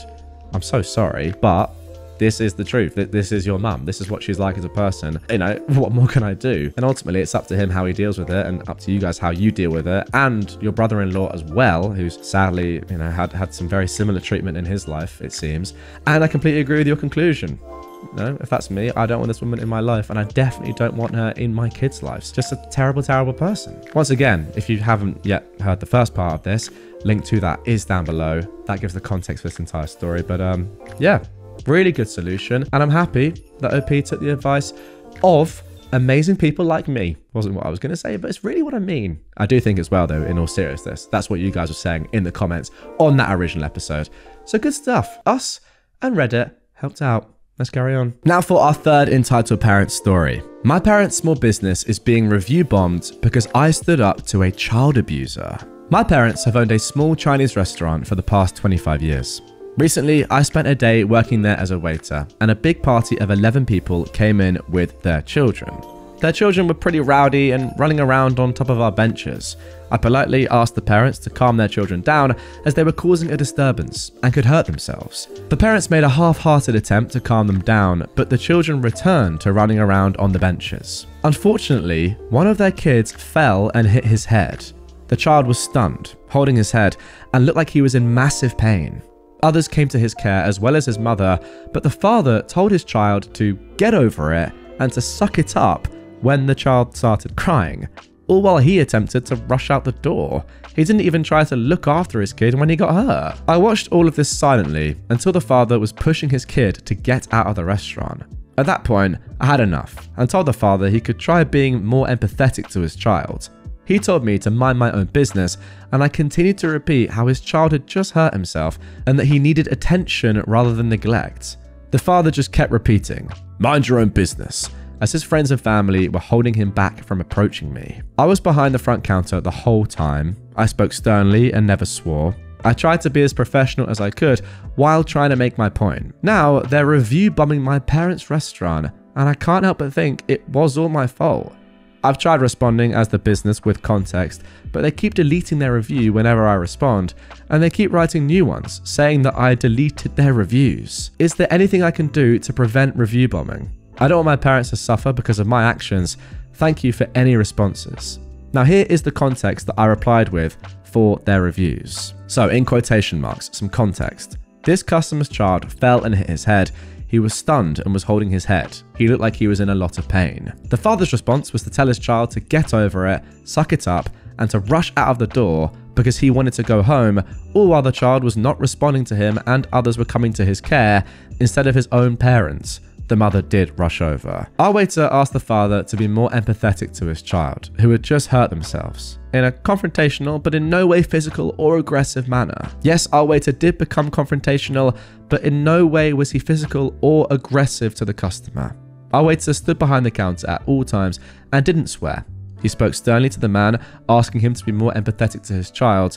The man in turn had to be held back by his friends and family from approaching our waiter. The customers were also previously warned by our waiter not to let their kids run around on top of our benches as it could be dangerous. The parents made an attempt to tell them to stop, but sometime later, the children were back to playing on the benches and one unfortunately hurt himself. Now then, this I think is actually, I think this is a really, really tough spot. What do you do here? I think there's just like so much that we need to unpack off the rip. First of all, I don't actually like quite a bit of the word. Well, I mean, the word confrontational, I just don't think you should put that in your review or in your context reply to the review. It's just not ideal, I don't think. Nor do I think as well that you should ever really admit that a child has been hurt in your restaurant. I think, you know, instead of saying confrontational, you could say something instead that was just, you know, you were verbally direct, or confrontational has negative consequences, right? It sounds aggressive. I wouldn't do that. And yeah, I just don't think that even with context, you should ever say that a child has hurt themselves in your establishment. But apart from that, I mean, I don't really know what you can do. If someone is review bombing you, this can't be an uncommon thing, right? This must happen in places. I don't know what really you can do other than say that, look, you know, this has been a successful restaurant for, you know, a quarter of a century. You have lots of other positive reviews, I hope. Ideally, these, you know, a small amount of negative reviews won't drown out the whole host of positive reviews and kind of, you know, feedback and love that there is for the restaurant that there has been over the past 25 years. I don't know. Like, I don't know if you guys are in the restaurant business or just in sort of, you know, have a shop or work in a shop or deal with kind of negative reviews like this or review bombing in the past. What do you do? Like, is there something you can actually do? Can you ban someone or block an IP from posting reviews of your establishment? Can you report it to the website on TripAdvisor or Trustpilot, wherever it is? I actually don't know. I don't know. Karen demands I drive 24/7 to bring water to their rental house. I own a hot tub repair and maintenance company, and one of the services we offer is hot tub water refills, where we truck in the water to fill the tub if the well at the house can't produce enough or if there is a requirement. One of the wells at a home I service went dry. This happens, and it is a backup 500-gallon cistern. So the property manager asked if I could fill their tank. I said, yep, no problem. By the way, the well does still produce water, it's just not as much as needed. So usually if you can augment the tank, then the well will recover and you're good. At the time, my truck was in the shop, so I borrowed my parents' SUV, hooked up my water trailer, filled up the tank, then transported it to their house. I would have normally declined, but the property manager was desperate and I'm the only company in town with water transport equipment. The house is then all good to go, and the Karen of this story, who is renting that property, is set to arrive that evening. Just a day and a half later, the house has run out. The property manager called me and asked if there was anything I could do, if I could just take a look. It's Sunday, the bulk water fill location is closed, and I had no truck or ability to tow. For what it's worth, the property manager offered a new house for them to stay at, but the entitled parents didn't want a different house. So I took a small load of water over with my 1958 Jeep. I filled my small tank and trailer at my house and brought over 275 gallons. This was a total pain in the butt. Once I arrived, the entitled grandmothers come out and immediately start asking why I didn't bring 500 gallons and when I'm gonna go and get them some more, because apparently they had 18 people staying there and they all needed showers. It's a pretty big mountain house. She told me that they expect me to drive round the clock delivering water for their entire stay. By the way, when I can't fill at the bulk station and I can't use my full-size trailer, this is all a total pain in the butt. It takes 40 minutes to fill the tank at my house, 20 minutes to drive, and then 40 minutes to transfer. 18 people consume a ton of water. For reference, if I had my truck and full-size trailer, the whole process would only take 30 minutes. This was all because they wanted to stay in this house to have their ideal vacation, and any other house or houses would simply not do. You know what? I feel like that's kind of fair enough. I don't normally agree with entitled people, but if you've paid to vacation in a certain house, you do deserve to be in that house. I think that's okay. So, one entitled grandma, the Karen of this story, then said it was my job to supply them with everything they needed for their vacation, otherwise she would make sure I got fired. Okay, now that I'm less okay with. I'd been pretty friendly to this point.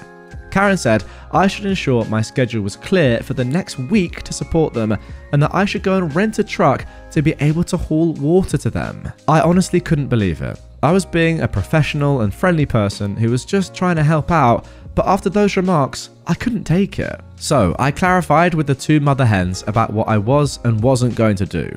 Also, their adult kids were looking pretty ashamed at this point. One, I said that was not happening, as I do not work for the management company. I'm a third-party contractor who works on hot tubs. I was doing the property manager a favor by helping them out. The two entitled grandmothers then threatened to tell the property management company to cancel my contract if I don't help them, and implied that as someone delivering water for a business, I'd need the money. And two, I told them to go ahead. My full-time job is in cloud technology, and this is a side business for me. I literally couldn't care less, and I was still not going to drive round the clock to do that when they could just move to another property. There was some more back and forth, but I finally told them that they'd be stupid to try and stay here, that their experience they wanted to have in this house just wasn't going to happen. I went home, had a couple of beers, and enjoyed the rest of my Sunday. Apparently the next morning they did move to another house. Also, the property manager gave them a full refund, so their trip was free. Okay, and there we go for story number one. Now, again, as I said, off the rip and during that story, it is tough. You pay a lot of money for your perfect vacation spot and you want it to be perfect.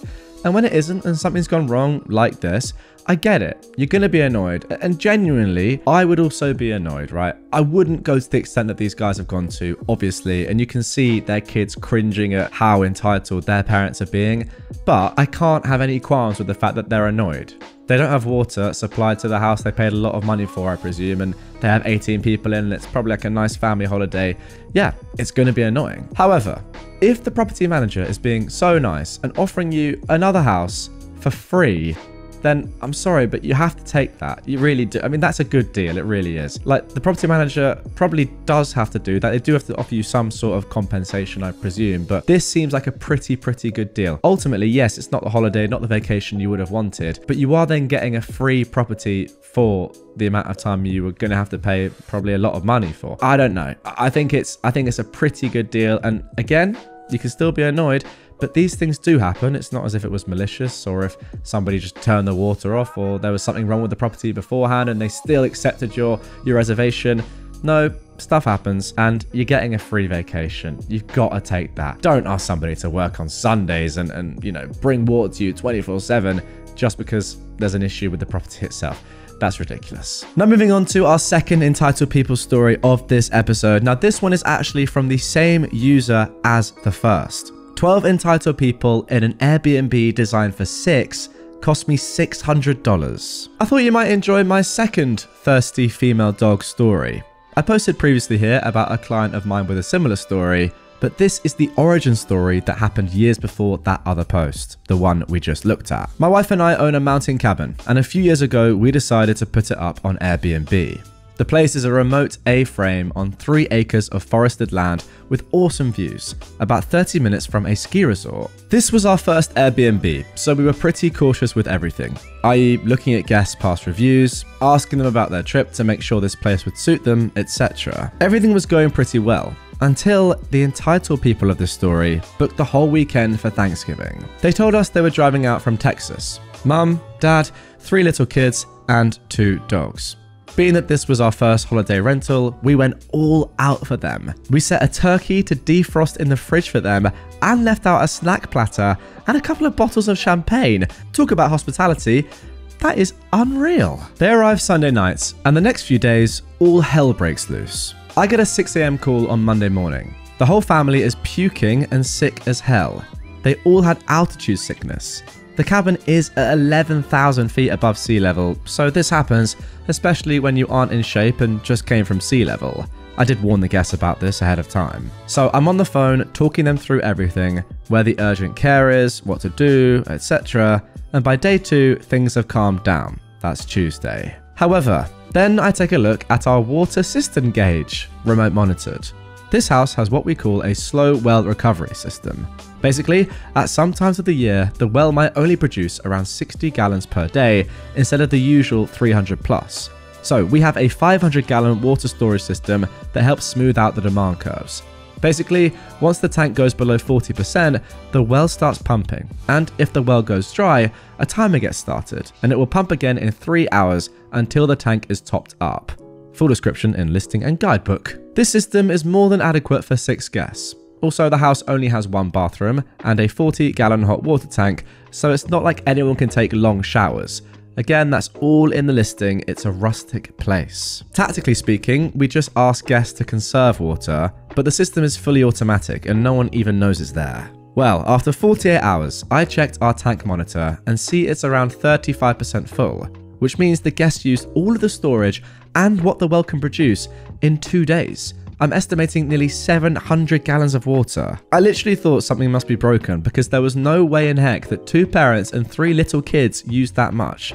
Like perhaps the well fuse popped and they got nothing from the well. So I'm now freaking out, thinking this nice family is going to be out of water on Thanksgiving. I called her and politely asked that they conserve water and had them reset the system, aka turn the breaker on and off. So I basically said I'd monitor it for 3 hours, and if I didn't see the levels make progress, I'd get a water truck in. This would literally be a first, as I've never needed to do it. Her response was, "Sounds good, but hurry because we drink a lot of water." How weird of a comment is that? As if 5 people drinking a gallon a day maximum somehow equates to the hundreds of gallons missing from the system. That honestly, guys, is one of the strangest things that I've ever heard. Sounds good, but hurry because we drink a lot of water.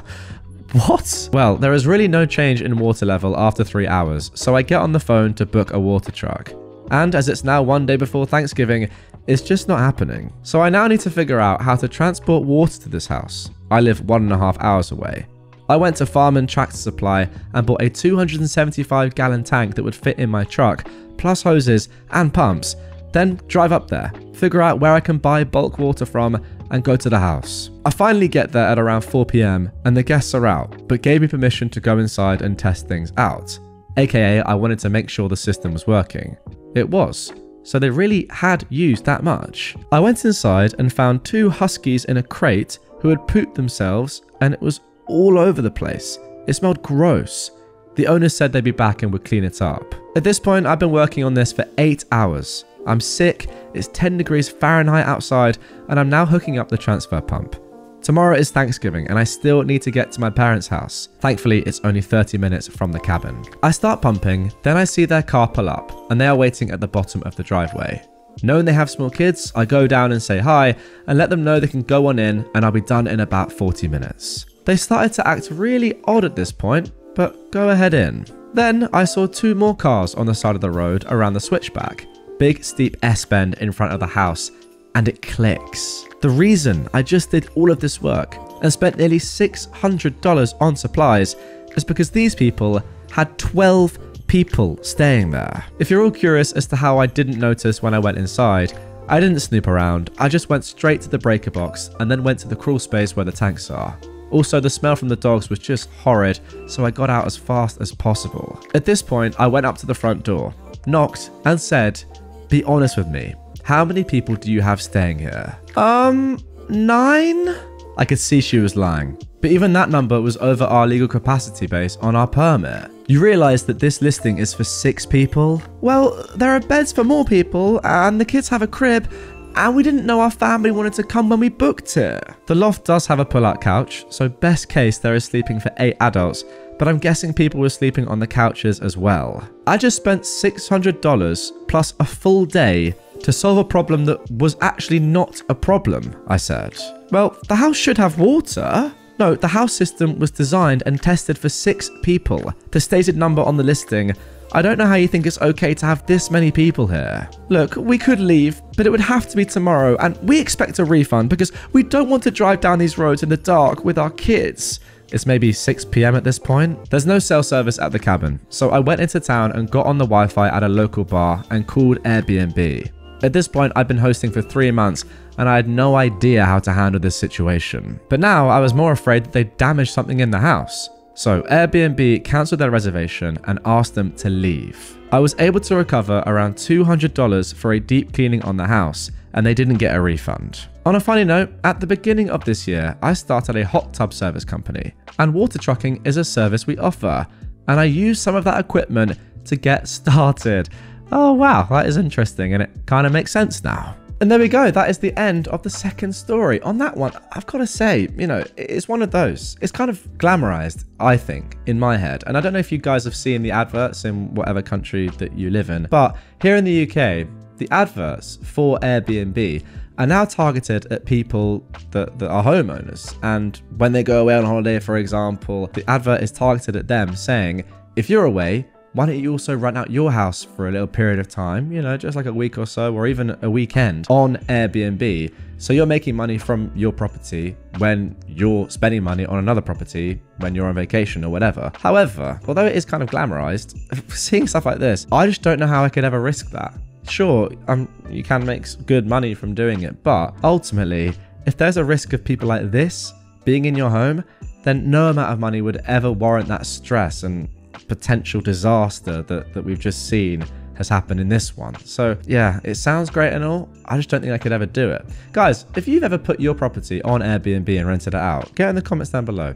Have you ever had any terrible renters like these people, or has it been pretty seamless and easy and you've made decent money from it? I'm genuinely quite interested because it's something that I would have considered in the past, but hearing horror stories like this, I'm just not sure now if I ever could. Karen gets shut down at a funeral. My mum died in 2011, right around the time that my paternal aunt Cookie was left by her husband after beating cancer for a 3rd time. Now, my aunt is very physically changed from all the chemo and radiation. She had gained a lot of weight, lost most of her hair, and had aged a bit faster due to a lack of hormones from having every trace of womanhood cut from her body. I have extreme anxiety stemming from agoraphobia, so my Aunt Cookie was my safe place for the duration of the whole event, which lasted several days. This consisted of everyone being at my parents' summer house in Mexico, basically standing around, chatting, drinking, and eating everything in sight. This funeral had every family member, plus people who were aunts and uncles that I'd never met in my life. Not being a drinker and not knowing a lot of the people walking around, my aunt and I sat down to have a cigarette each and catch up on our lives and whatnots. Suddenly, while we're mid-sentence in her cancer update, a Karen that I'd never set eyes on in my life starts loudly going, "Ugh!" She swats at the air like our cigarette smoke is even anywhere near her and makes a big fuss. Karen says, "Oh, that is so disgusting. How can you behave in such a disgusting manner at a funeral?" I reply, "My mum was a smoker, so she'd approve." "What? She was your mother? She didn't teach her daughter how to be a lady, I see. And you," talking to my aunt, "you should know better. What do you have to say for yourself, smoking in front of this child?" I was 33 years old. My Aunt Cookie takes off her sad cancer hat and strokes the small tuft of hair she had left in the front, and booming her voice, but not yelling, says, for all to hear, "What's it gonna do? Give me cancer?" Karen looked uncomfortable after the hat came off, but still managed to look insulted and walked away. I could hear the internal "ree" here. After a millisecond of silence, I giggle snorted and laughed until my sides hurt. Everyone else in the room just kind of smiled, though I think I heard a few snickers. I asked my aunt, "Who was she?" My aunt said, "I don't know, some weirdo that probably came for the free food." My aunt rocks. She's been in remission since 2012. Oh man, there we go. What a way to start an episode. Your aunt is an absolute beast. I'm sorry, imagine the look on this Karen's face as she takes off her hat and just goes, "So what? I don't care. I've beaten cancer 3 times." It's amazing, by the way, that she's been in remission since 2012, that she's still going on. I mean, like, fair play. The strength, the patience, I don't know, just the courage to continue to go through that. Chemo after chemo, probably most likely, but yeah, it all go well and she be okay now. It's pretty crazy, so fair play to her. And as for this Karen, I mean, come on. These guys are adults. They can choose if they want to smoke or not. It's not your business. You don't even know them. Now for our next entitled people story. Entitled guest thought money could get him anything. So, I live on the big island of Hawaii, and last year I was working at a local resort doing concierge. Most of the job was helping people figure out what they want to do while on vacation, like snorkeling, guided hiking tours, helicopter rides, etc. One afternoon, I was approached by a guy who wanted to take a tour to the Captain Cook Monument, which is known for having great snorkeling, but is only accessible by a steep and fairly grueling hike, or by boats or kayak tour through a permitted company, of which there are only a few. He wanted to go that day or the day after, and I explained that unfortunately all of the tours were fully booked. Unfazed and without pause, he tells me to find him another boat. I explained that only certain boats are allowed to be in that area, and all of them were full. He insisted though that I get on the phone and start calling anyone I could who had a boat that he could pay to take him there. And he kept saying, "Money isn't an issue, just find me a boat." I calmly explained again that that was not possible or legal, and that no local boat captain would risk losing their license to take him there. Exasperated, he finally gave up on the boat and started asking about other tours. At this point, I mentioned that one of my favourite local tours is for stargazing on Mauna Kea. I know I've pronounced that incorrectly, but please, Hawaiian locals or people that know, comment down below, correct me, thanks. I told him all about the incredible sunset views and absolutely breathtaking stars, and that you go up in a nice van with about 14 other people. He was interested in going up the mountain, but didn't want to be around other people or be on a tour for 8 or so hours, so he tells me to call the helicopter companies and find him one that will fly him up there for a private star show. I begin explaining that the mountain is restricted airspace due to the observatories at the top, and that even if it wasn't, that not only can the local helicopters not safely make it to 14,000 feet in altitude, but none of those companies do stargazing tours because they aren't trained for it and don't have the equipment.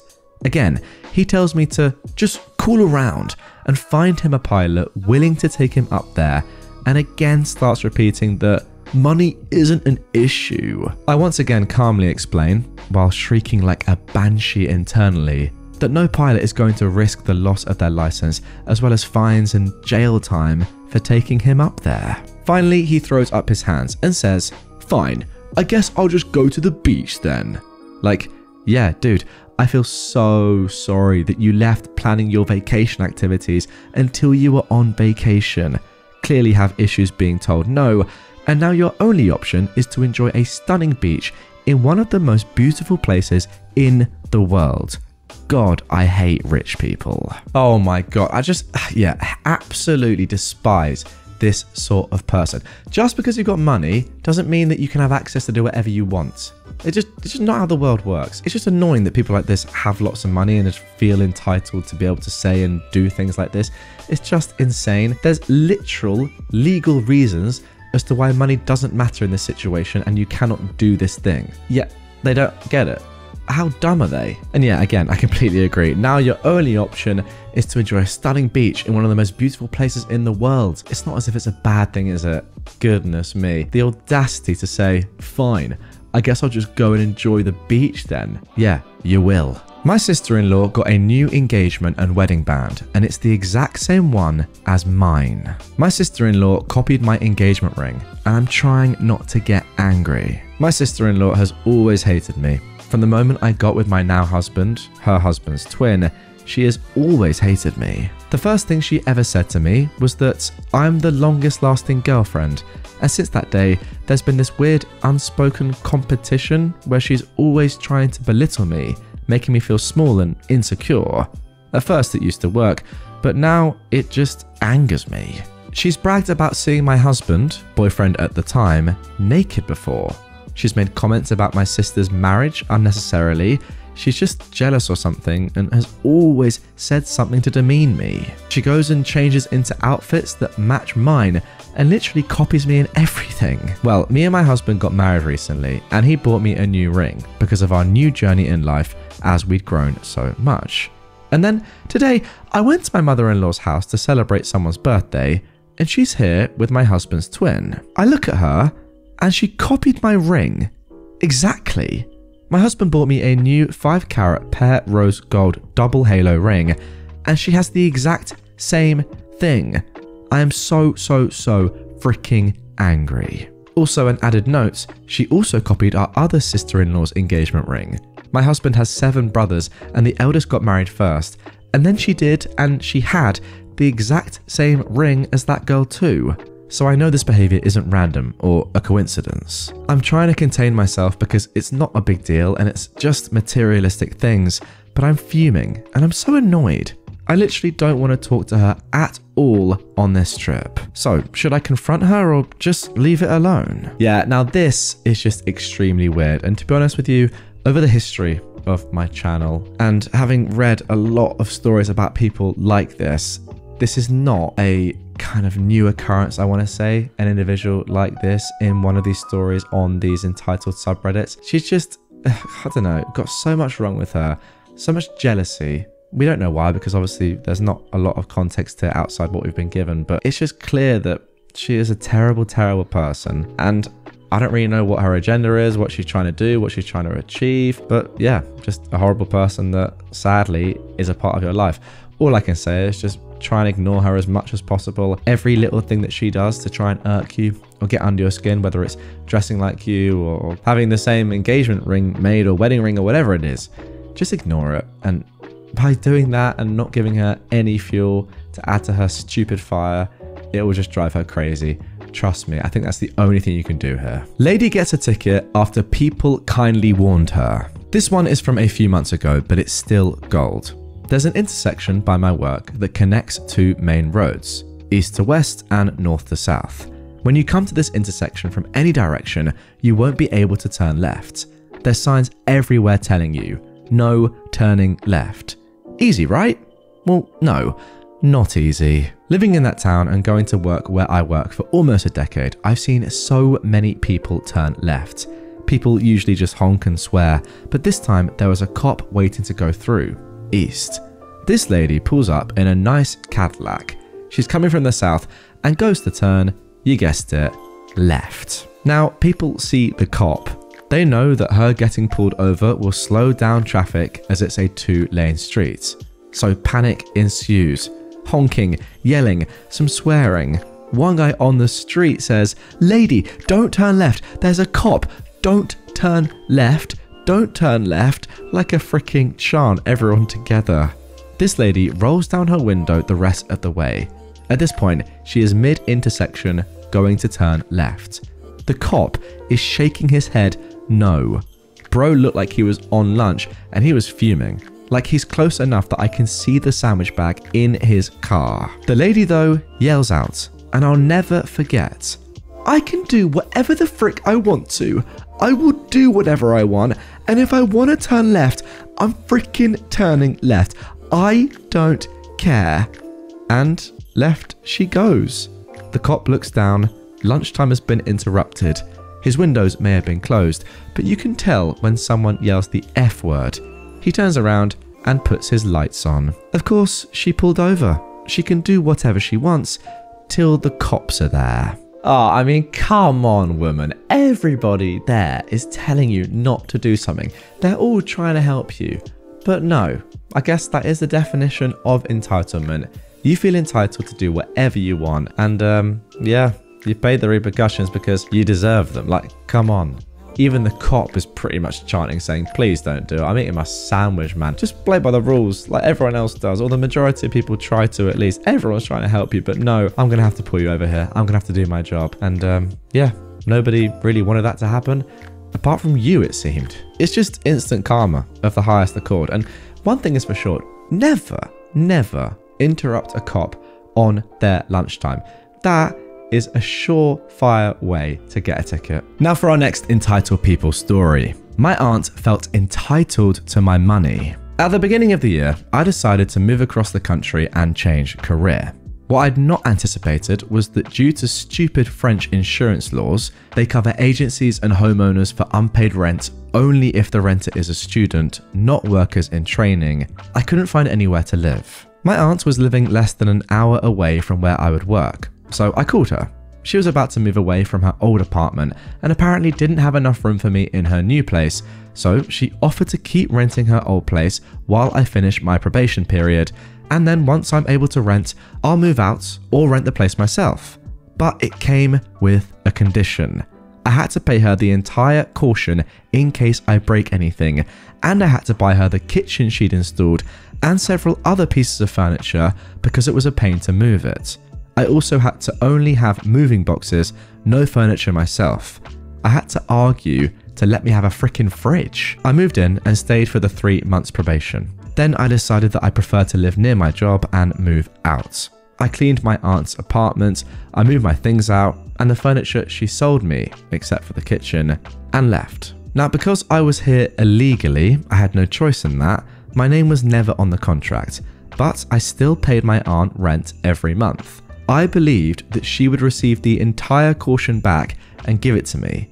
Plus, she said she would try to resell the kitchen to the new renters, and that would allow again me to have some money back. But she texted me yesterday that she'll only receive 30% of the caution back. Here are the reasons. She lost the key and it has to be replaced. I insist she lost a key. Charges to pay, and then also garbage taxes. Here is the kicker. Those are the charges for the entire year, but I was only there for 3 months. Yet still, she is making me pay the entire tax. I wouldn't mind paying them for the 3 months I stayed, but I find the entire year to be exaggerated. Plus, I didn't lose the key, she did, and still it's up to me to pay? Her reason was, we agreed I would only give you the money that the agency is giving me back. I'm screwed because I was there illegally, so I don't have a leg to stand on.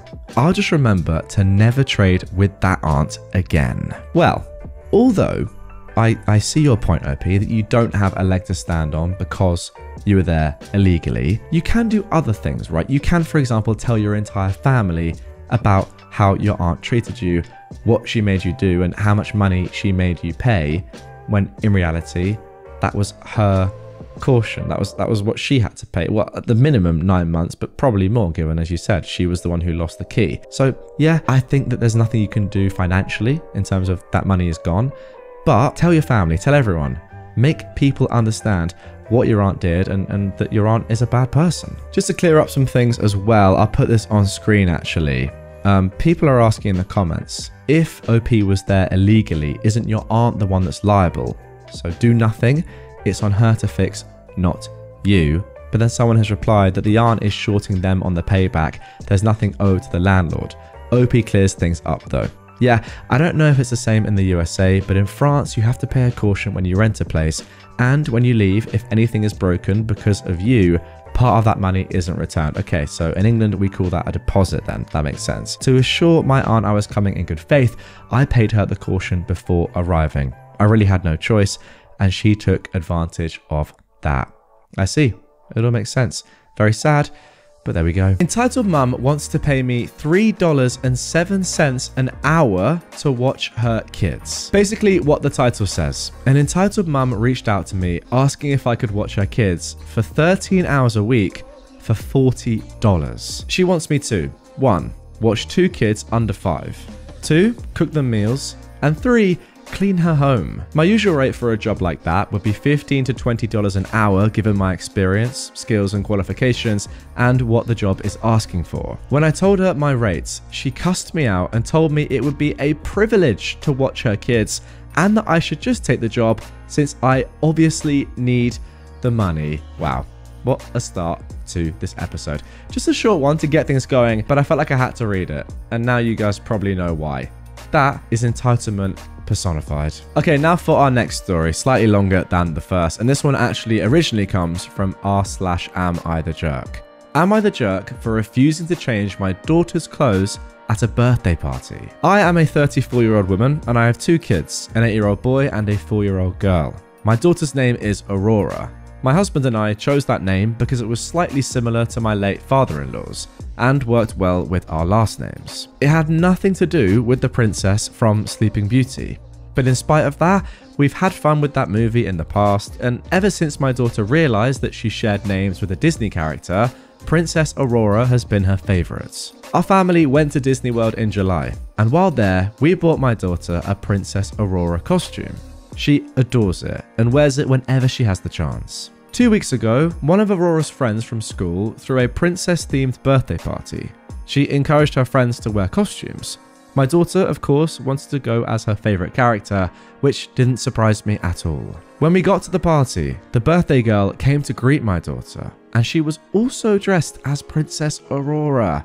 I didn't know what her costume was going to be prior to the party. I got worried for a second, but the birthday girl was actually really excited. She said that they looked like twins. It was adorable. They ran off to play and I forgot about the costumes for a while. About 30 minutes into the party, I was at a table with some of the other mums when the birthday girl's mother came up to me. She asked if I had brought any spare clothes for Aurora. I said yes. I always bring an extra shirt and shorts for her. She then asked me to change my daughter into the spare clothes and out of her costume. The mother explained that she'd hired a photographer to walk around taking pictures of the kids and was also planning on getting a group photo near the end of the party. She didn't want anyone wearing the same costume as her daughter in these pictures. She also thought her daughter might get jealous since my kid gets to share her name with their favorite princess. Now, if the birthday girl was the one who had a problem, I might have considered changing Aurora into her spare clothes. But no, she was genuinely excited that they were dressed the same. It also didn't feel fair to force my daughter to be the only one without a costume in a party full of children in princess dresses. I said no and explained my reasoning to the girl's mum. She insisted for a few minutes, but I held my ground.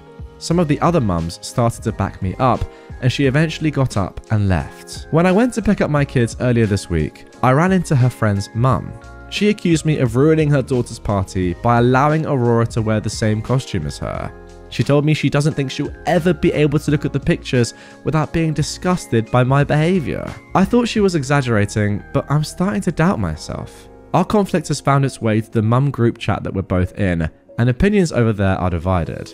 Some think having 2 girls wear the same costume is no big deal. Others think I should have changed my daughter's clothes.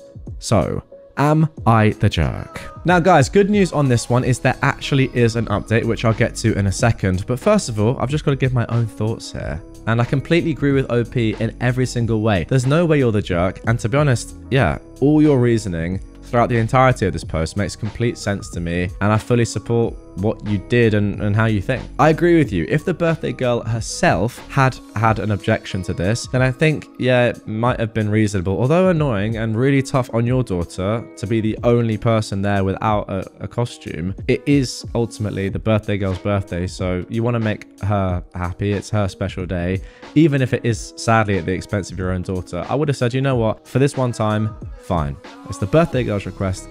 We'll do it, and hopefully your daughter understands. But she was excited about it. She was loving it. So yeah, why would you not just continue with that? Also, if the mum really cared, shouldn't she have just put in the mum's group chat before the birthday, Oh, by the way, my daughter's going to be wearing a Princess Aurora costume. Please no one else wear that. She didn't put that in the chat. She didn't tell anyone. Therefore, you can't reasonably expect someone to not wear that. It's not as if Princess Aurora is a really rare princess. It's a princess-themed birthday party. I'd be shocked if there wasn't more crossover, to be honest, between other princesses. And then finally, calling it disgusting behavior. Yeah. Just insane. But anyway, let's get into the update. So I've just got to add, it's actually insane. She's prioritizing the pictures that were being taken for herself, let's be honest, over her daughter's enjoyment. Mental. But anyway, let's carry on. All right, so here is the update. OP says, since my post on Thursday, 2 days after the mum group started debating, 3 things happened. 1. On Friday, my husband went to pick up the kids. The parents of one of my son's friends, who have a younger son in my daughter's class, asked if he knew about the costume fiasco, or as my friends are calling it, Aurora Gates. Wow. I told him everything. He said the birthday girl's mother was being ridiculous, as I had no idea what her daughter's costume would be exactly. The mum he was talking to asked, wait, she didn't know? She called me, and I told her my side. It turns out that the birthday girl's mum told people that I had been informed about the costume and to avoid dressing Aurora the same weeks prior to the party. The story was warped before it even got to the group chat. My side of the story made it to the group chat. After some pressure, the birthday girl's mum eventually confessed that she'd lied about me. Most of the other mums had apologized to me by Sunday. Oh my gosh, that is awful. She's doubled down on her entitlement by lying. Wow. Second, also apologizing to us on Sunday were the birthday girl's father and maternal grandmother. She's visiting them for a few weeks. Apparently, the birthday girl's mum had been complaining about the party almost daily. Since they got the photos back, the birthday girl's mum has been insisting that there isn't a single good picture of my daughter without another girl wearing the same costume. Aurora and the birthday girl were playing together most of the party. Yeah, not that surprising, given that we know the birthday girl was really excited that someone else was wearing the same costume as her.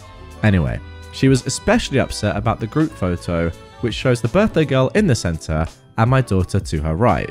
Now there are 2 girls between them, but she still thinks they're too close to each other. The birthday girl's dad had been listening to these complaints since the party. He told us that unless his daughter was in the room, he couldn't look at the pictures without his wife making a comment about me, my daughter, or how we ruined the birthday girl's birthday. It came to a head on Saturday. While talking with the grandmother after the birthday girl went to bed, the mother said she no longer wanted to make a photo album of the party. They'd gotten a photographer for both album and social media purposes. Both the birthday girl's dad and her grandmother wanted the album. The 3 had a fight that lasted about 15 minutes before the grandmother told the birthday girl's mum to stop obsessing over her daughter's friend. She said that all that matters is that the birthday girl had fun, and all of the photos reflect that. They told us all that when they called to apologize. They wanted the birthday girl's mum to apologise too, but she hasn't. And 3, Aurora came home from school yesterday wearing a headband with her name and a rose embroidered on it. The birthday girl had her grandmother make it for her. Me and my husband are still in contact with the birthday girl's father, and we're trying to set up a playdate for the girls next week. Also, there are some things that I want to clarify about my previous post.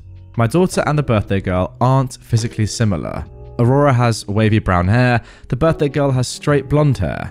Yeah, we're all Caucasian, but my daughter is more tanned. Also, their dresses weren't the exact same, and OP has actually linked a couple of pictures here of the 2 dresses. So the one on the left, if you are watching on YouTube, is her daughter's costume, and the one on the right is the birthday girl's costume.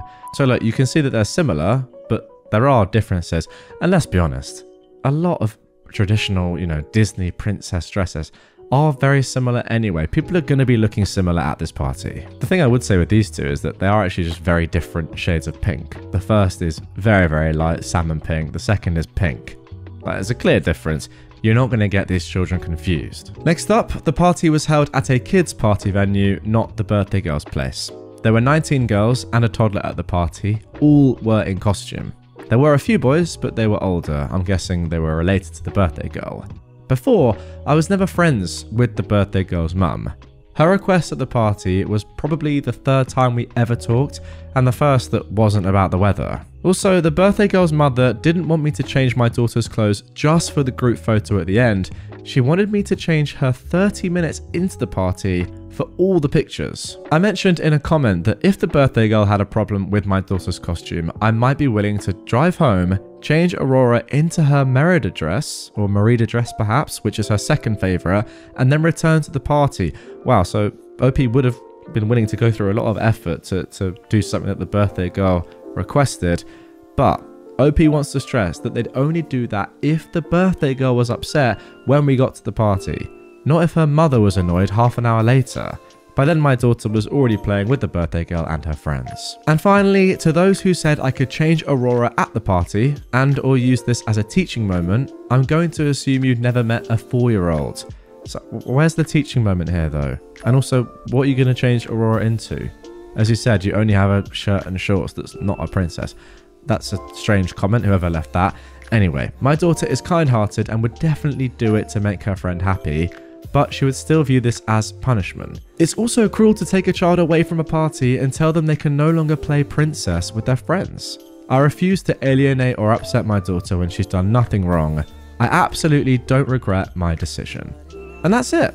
Once again, thank you all. Yeah, there we go. Good resolution in my opinion. As you can probably expect, on the initial post, there were a lot of positive comments. I mean, people pretty much just saying what I said.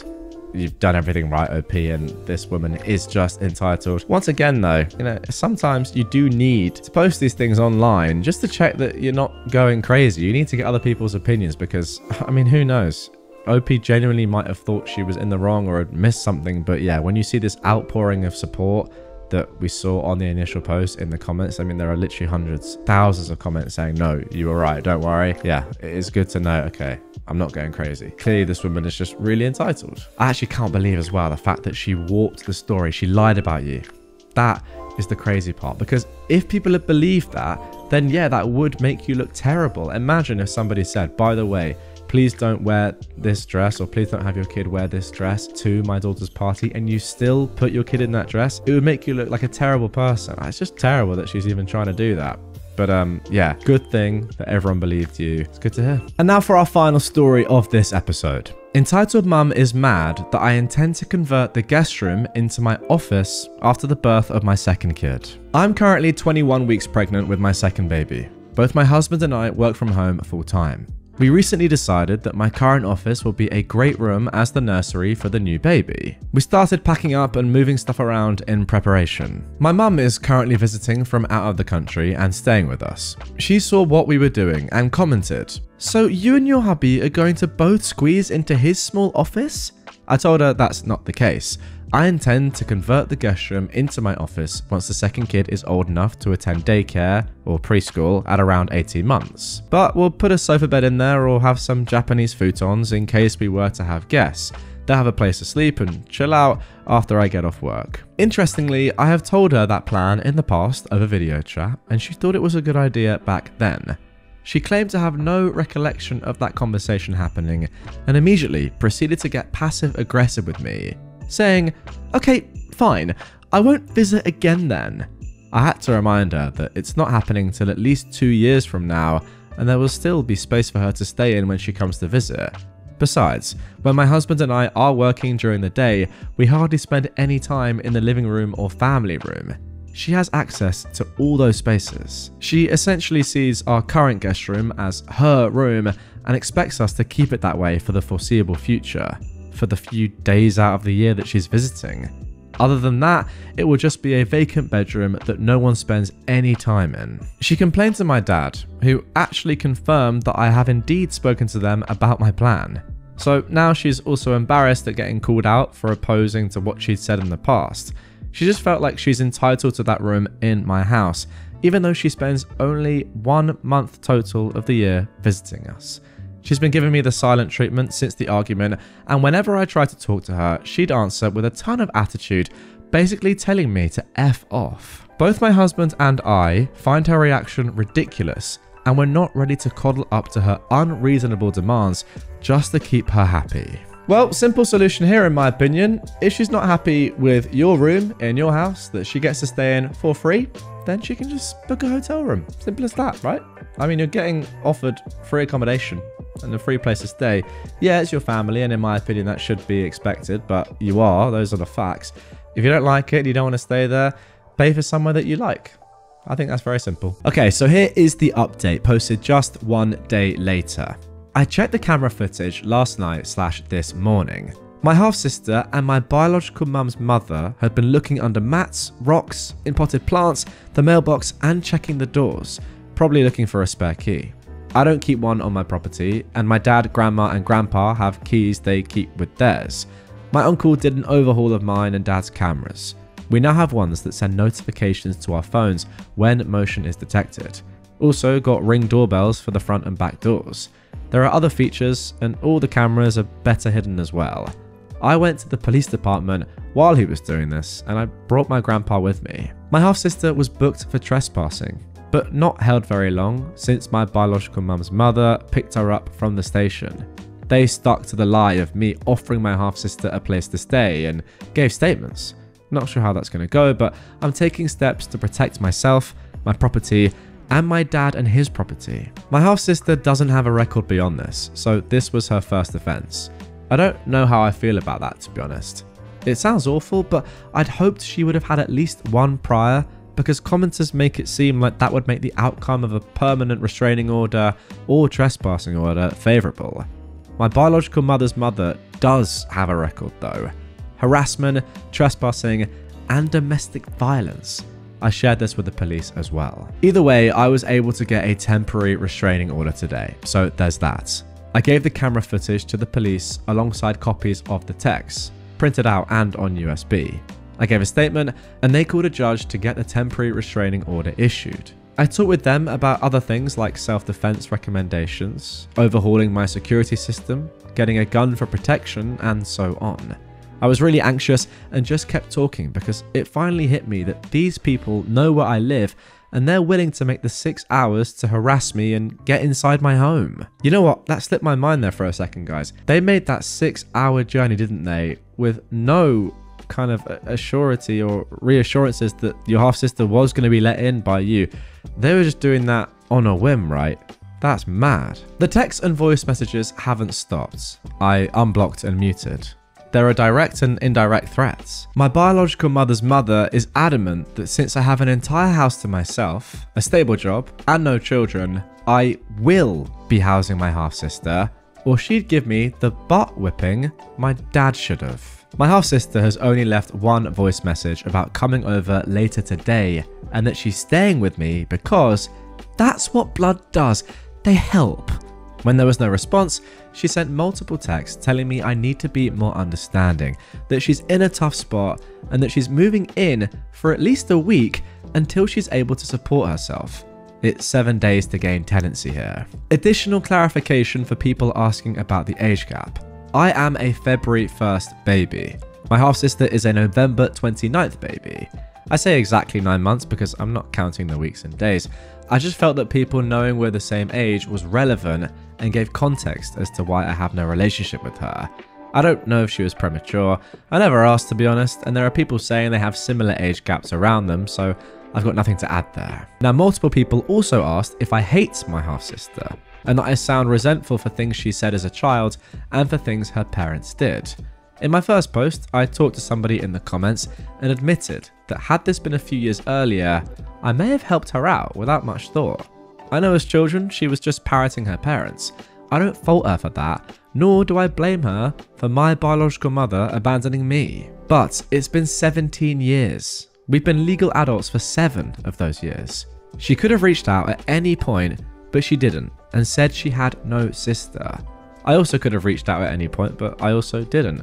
I just moved on with my life. I've been in therapy since I was abandoned, and it took me years to move on from no one on that side actually wanting me. My biological mother's mother aside, my half-sister was sitting on my porch with a suitcase, ready to force herself into my home and life. She allowed herself to be driven 6 hours to my home, sat on my porch for half an hour, and then lied to police, all after I said no multiple times. She never claimed me until she needed something, and now she's forcing herself into my life on the basis of being family. I don't hate her, that's too much energy, but I do resent her now alongside her grandmother and the rest of her family. I was ignored for years, and now I feel unsafe in my own home just because my half-sister and those around her can't take no for an answer. This isn't about my biological mum's affair. This is about my half-sister and her family ruining my safe space, my home, with their trash. The past is a factor in that resentment now because, again, I haven't spoken to her in 17 years. I didn't know what she looked like, but suddenly we're sisters because she needs someplace to stay. I definitely resent that. Also, I feel validated in my choices. Posting to Reddit, asking for and taking advice, listening to my dad. The attorney I spoke to pretty much said all the things that commenters have.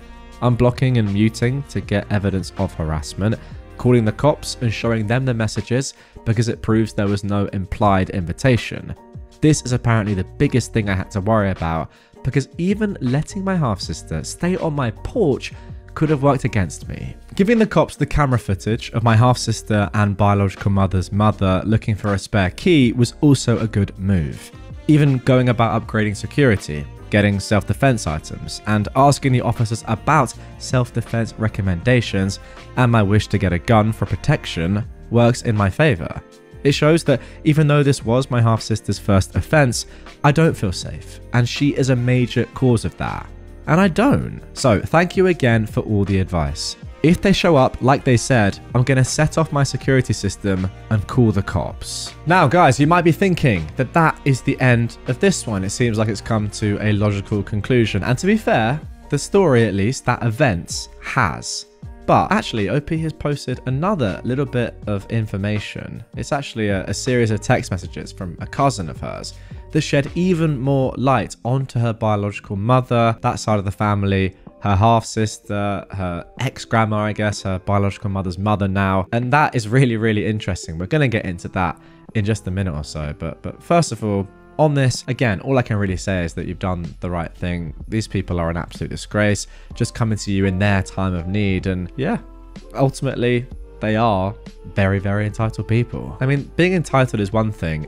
It's when you actually are now feeling unsafe in your own home and they're kind of feeling a little bit unhinged, for want of a better word, that it becomes dangerous and actually quite scary. Because who knows, as you said, if they're willing to drive 6 hours to do this and you felt the need to ask the police about, you know, do I need a gun here for self-defense? That is kind of getting past entitled really, and it's becoming dangerous. So yeah, all I say, even for a further recommendation, maybe get some extra locks, get a big dog, get a fence, build a wall. Don't want to make a joke here, but you know, like as you say, you feel scared. You need people to protect you. Get your dad involved. Maybe go and get your dad to move in with you for a period of time until this is kind of dealt with. Because yeah, as you say, scary stuff. But anyway, let's get into that final bit of info. So here we are. Concerned cousin on half-sister is what OP has titled this one. I was going through the first messages sent to me, and I found one of the many that I muted without reading. This is from a cousin of my half-sister. So here it is. They say, your half-sister's biological father cut contact with your half-sister when she was 20. She covered up your biological mother's affair with her current husband. Wow, I guess that's a new man into the equation, right? I'm not sure. Could be the same person as before. No, it can't have been, right? Wow. She covered up her biological mother, your biological mother's affair with another man, her current husband. Okay. So then the half-sister's biological father stopped paying her tuition and cut her off financially. The half-sister's work history is non-existent. She was kicked out by your biological mother a month ago because she was sleeping with... Sorry, what?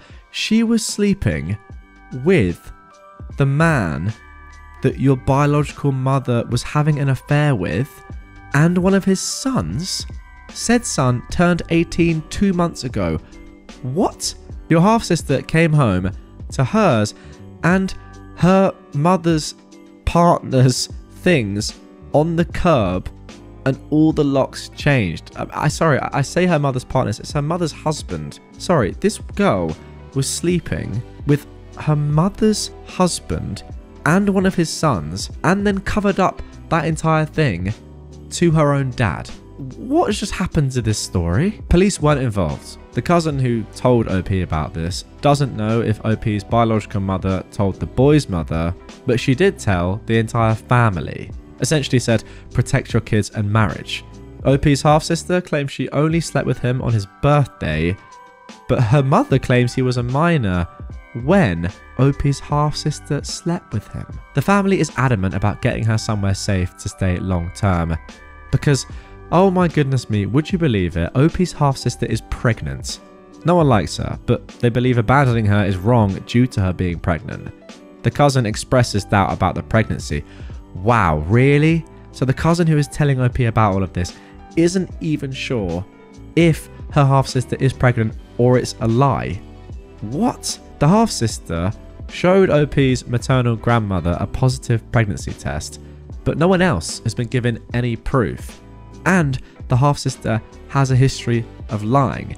Now, do we even know for sure if the half-sister did show OP's maternal grandmother a positive pregnancy test? Remember that this grandmother was the one that was willing to drive 6 hours with OP's half-sister to drop her off at OP's home with no guarantee of her letting her stay.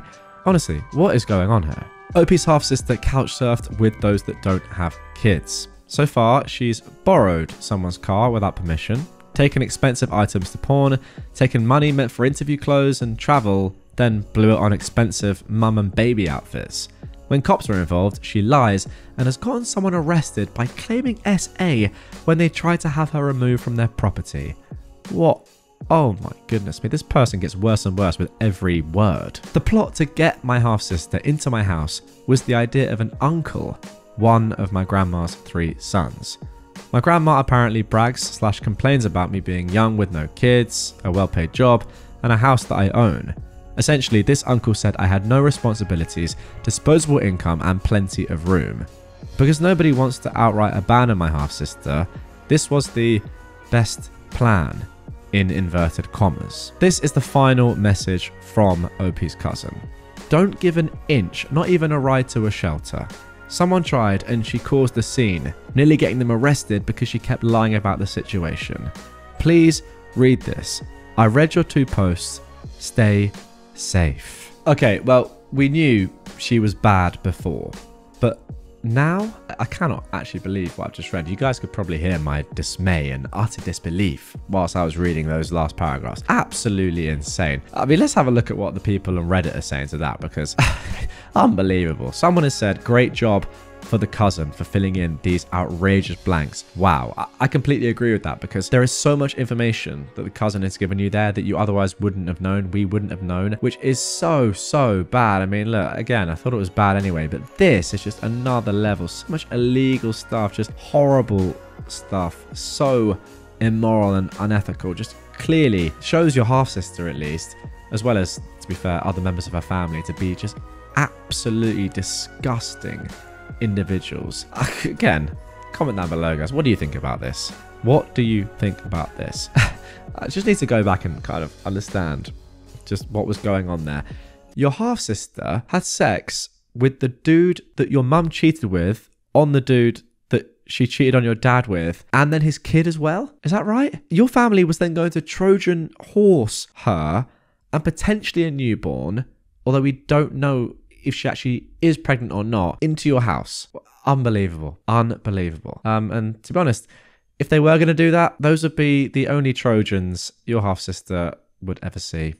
My best friend's ex-mother-in-law demands my friend become a submissive wife to her stalker son. This is an ongoing mess, with my 29-year-old female, best friend's 30-year-old female, ex, 29-year-old male, and now her ex-mother-in-law. I have her permission to post this. Now, my bestie never married her ex, but for simplicity's sake, I'll refer to her ex's parents as ex-mother-in-law and ex-father-in-law.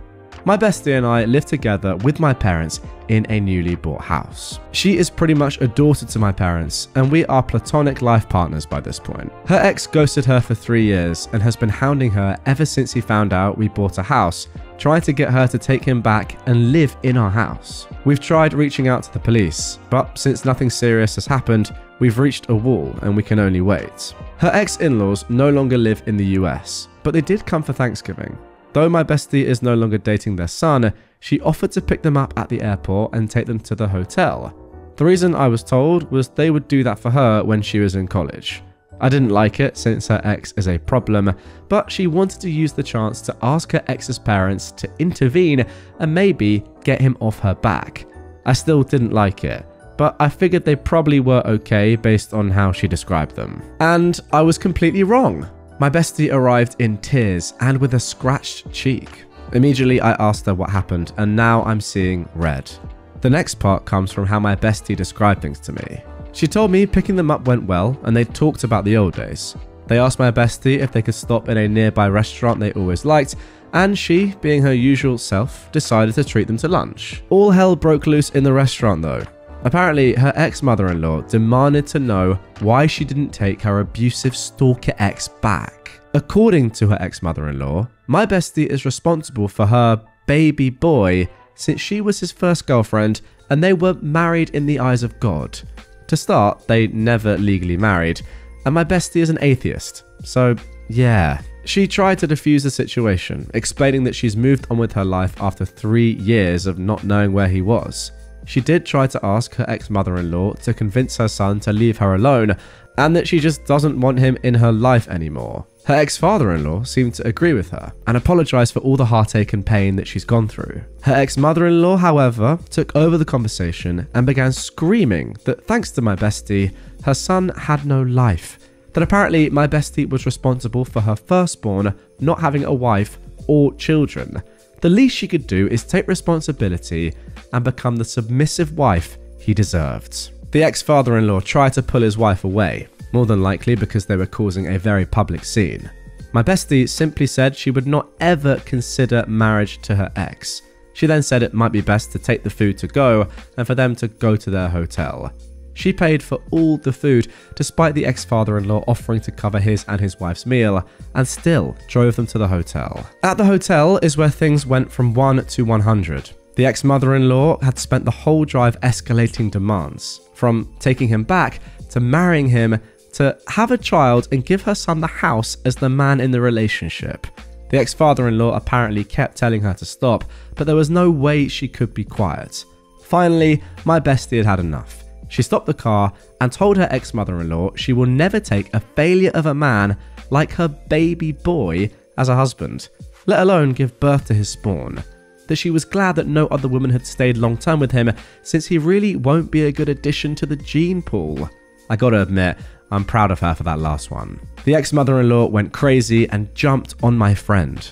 Her husband luckily grabbed her, but she still managed to get my friend on the cheek. She began screaming that she was the reason her family had split, called her the W word, although it was actually a different word, and said she wished our house burnt with all of us inside. The ex-father-in-law just told my friend to drop their bags on the sidewalk and drive away while he held back his demon of a wife. And my bestie did exactly that. The next thing she did was drive back to us. She was not so much hurt by the insults or even the attack, but more the notion that a woman she once saw as a second mother would treat her like this. I told her to just relax a bit, so she's watching some movies with the dogs while I write this and do some work.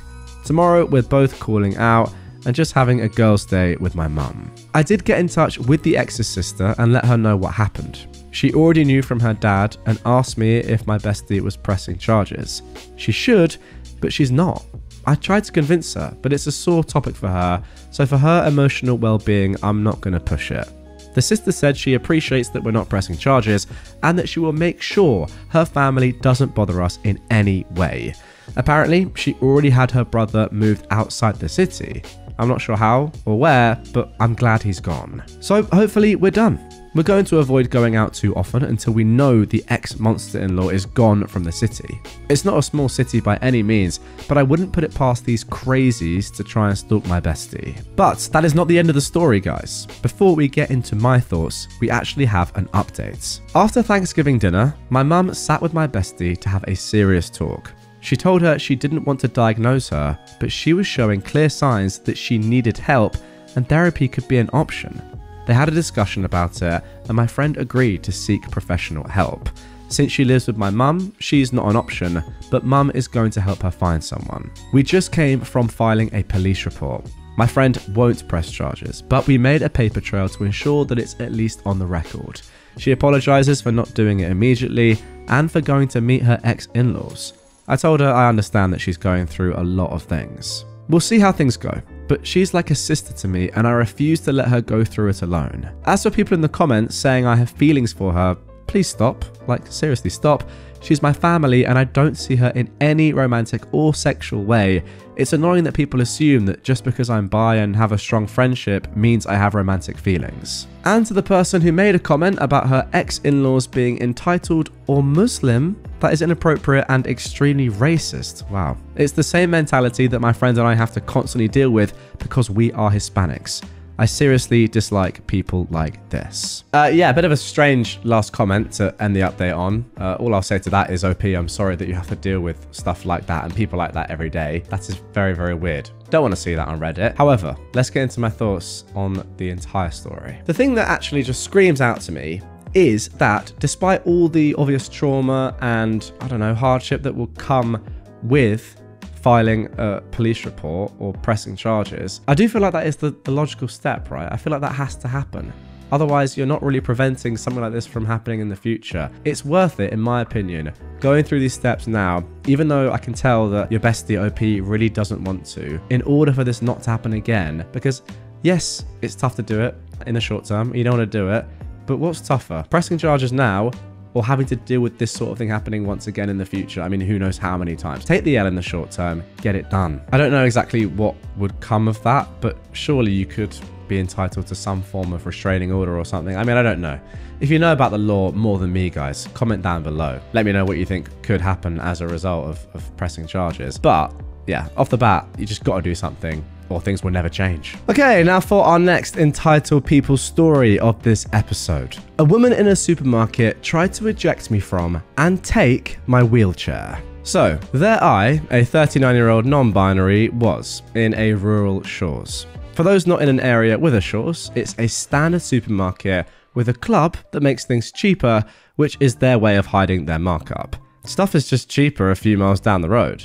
Unfortunately, there were a few things I could only get there, like my flavour of lifeblood, also known as caffeine, and food for the dogs. I was using my power chair, which back then I needed more often. It's an Eagle HD foldable deal, and it works great.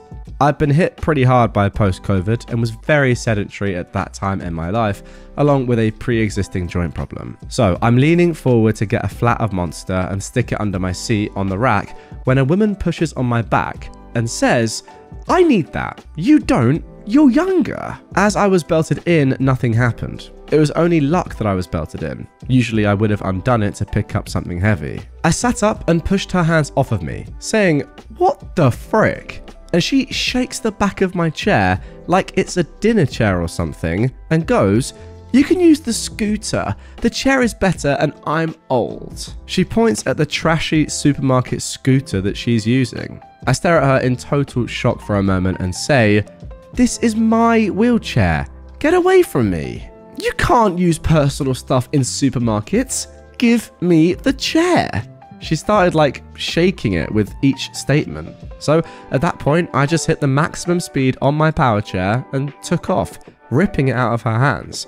It was either let go or be dragged on her face because she clearly wasn't super steady and needed a scooter herself. And we're off on the dumbest chase in creation, mostly because supermarket scooters go slower than any other mobility device. I buzzed over to the service desk and cut the line and said, "I'm sorry, I'm really sorry, but there's a woman following me trying to push me out of my chair and take it." And from behind me, they can hear, "Get back here!" and the most wheezy buzz of the slow scooter. Oh, guys, I'm just picturing this right now in my head, and it's absolutely phenomenal. I feel like we need to make a cartoon animation out of this story. In the moment, it was really enraging that she was being so entitled and frustrating, and I just wanted to get my dog food and leave. But in memory, it was the funniest thing I've ever seen. Yeah, there you go. I can't imagine how it couldn't be funny. They let me into the little back office area, and they and the whole line of people waiting just sort of watched as she came over. And it took so long. The scooter was so slow, and she's yelling about how I don't need the chair and how she should get it because she's older and more disabled. It takes like a full 20 seconds for her to get from one end of the store to the other. Everyone is just staring as she rides, full of glory, at 0.00001 mile per hour, with her face red and her glasses hanging off one ear. So she finally gets to the desk, and they calmly explain that the wheelchair isn't store property, and if she tries to steal from another customer, they'll have to call the police. She starts shouting at the employees that she knows full well you can't bring personal equipment into the supermarket, so they're lying. And the other woman behind the counter says with a bit more attitude, "Lady, why do you think we care if you bring a wheelchair into the supermarket?" At this point, I think like something either clicked or she just realized that an entire line of people was staring at her, and not kindly. She suddenly asked where to find the artichokes. I almost coughed on my own spit. The worker just stared back and pointed back where the woman had come and said, "Produce?" and the woman left. I admit that for the rest of my visit, I avoided any aisle she was in because I didn't want her close enough to grab me again. Now that's fair enough. Now I can laugh about it for the absurdist comedy moment it was. In retrospect, I feel there's a reason here. Like her husband told her they shouldn't buy a thing like I had because they're not allowed to be in the supermarket. That's the best answer I can possibly come up with for that wild nonsense. Wherever you are, crazy lady, I hope you bought your own Eagle HD. Alright, now before we end this one, first of all, just got a couple of commonly asked questions in the comments that OP has responded to. First of all, how could you fit a flat of Monster energy drink on your wheelchair? Yeah, fair question. Well, OP says, check out the Eagle HD on Discover My Mobility. And she's actually linked the website, and I've got to say, it is probably the worst website I've ever been on in my life. If you do want to go and check it out, don't. It feels like I've just been transported back into the 1640s. But nonetheless, here is a picture on screen of the Eagle HD in all its glory. I mean, honestly, this website is so trash. I cannot possibly believe how bad this website is. Wow. I mean, this is an absolute disgrace to websites everywhere. This might be the worst website I've ever seen in the history of websites. Nonetheless, that's not important. The Eagle HD is important. And as you can see, there's a rack underneath the seat. While the flat doesn't fit in the basket, it sits on top of the arms of the basket evenly. You know, that's a good answer, OP. I'm sorry, I just cannot get over how bad this website is. Nonetheless, if you're watching on YouTube, you can see it's a wheelchair. If you're not, it's a wheelchair. Let's move on to the next commonly asked question. Someone else said, you should call to get the video. Wow, I concur. Interestingly, OP says, someone on the post is connecting me with a regional person who might have any ability to get it. We'll see. It's very likely been recorded over since it was 3 years ago. I didn't know it was 3 years ago. I was hoping that we might get some juicy video content. Someone else says, why didn't you immediately call the cops and have her arrested? Well, OP says, have you ever lived in a rural town? It's actually really hard to get the cops to do anything about anything in a rural town for a variety of reasons. Getting cops to arrest an old lady in a small town would be nigh impossible and stupid. They'd be crucified by the public, no matter what she was doing. I mean, really? Is that necessarily true? What if she was committing a heinous crime? For example, murdering an entire family. I feel like people wouldn't really be like, oh, well, you can't arrest her. She's one of the guys, you know, she's a neighbour of mine. No, she's committing an atrocity. She must be put away. And then finally, someone has said, you should stand up for yourself. Now, I hope this is not ironic. Well, I mean, it is ironic. I don't know. Can't help but find that kind of funny. Well, anyway, OP has said thank you to this, and then said I did. by going and taking the best legal and socially acceptable way out. Sorry, if anyone out there listening has issues walking and is in a wheelchair, I'm sorry, but that is funny, objectively. Anyway, it's very easy to armchair quarterback someone else's life from the sidelines, but you know, most situations don't end with a verbal or physical confrontation that has swelling orchestral moments and a drop beat on the big punch. That's a shame. I kind of wish they did.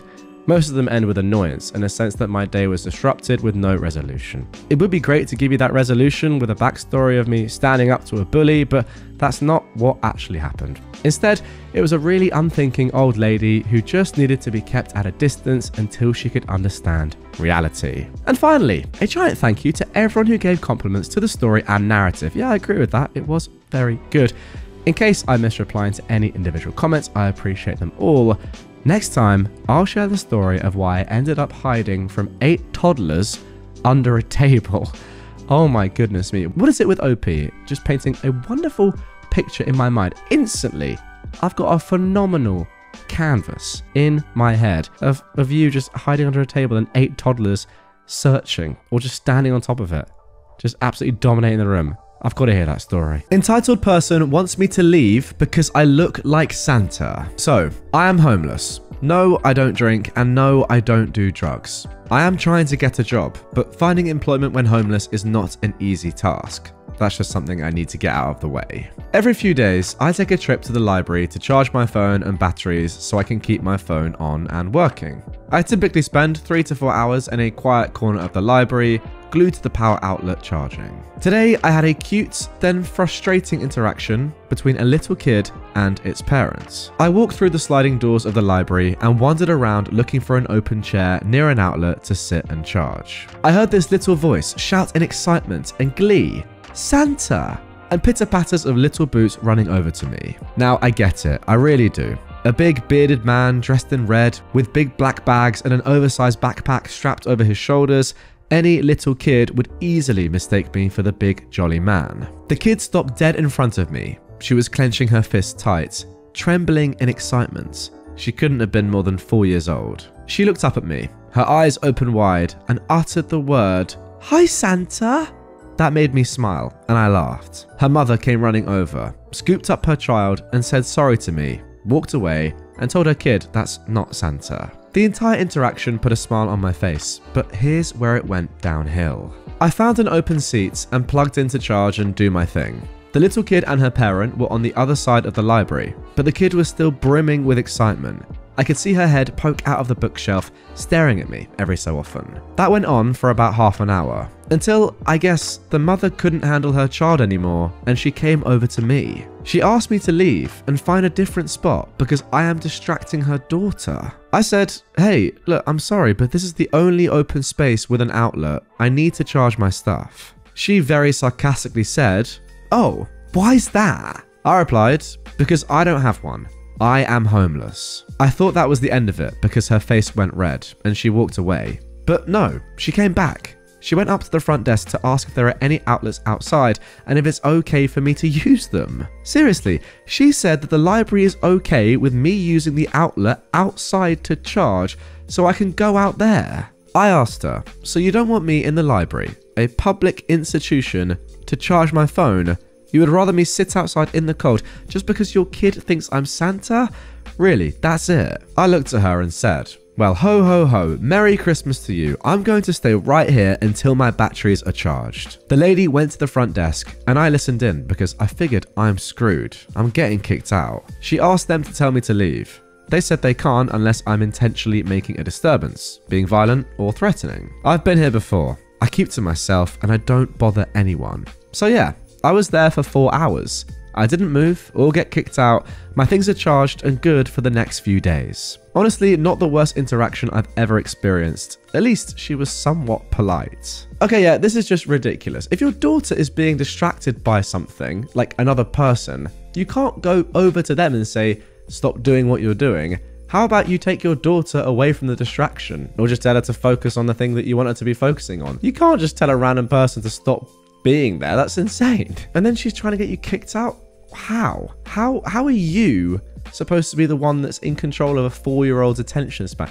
What are you going to do about that? Like, it's not your fault you look like Santa and the girl's excited to see Santa. Crazy.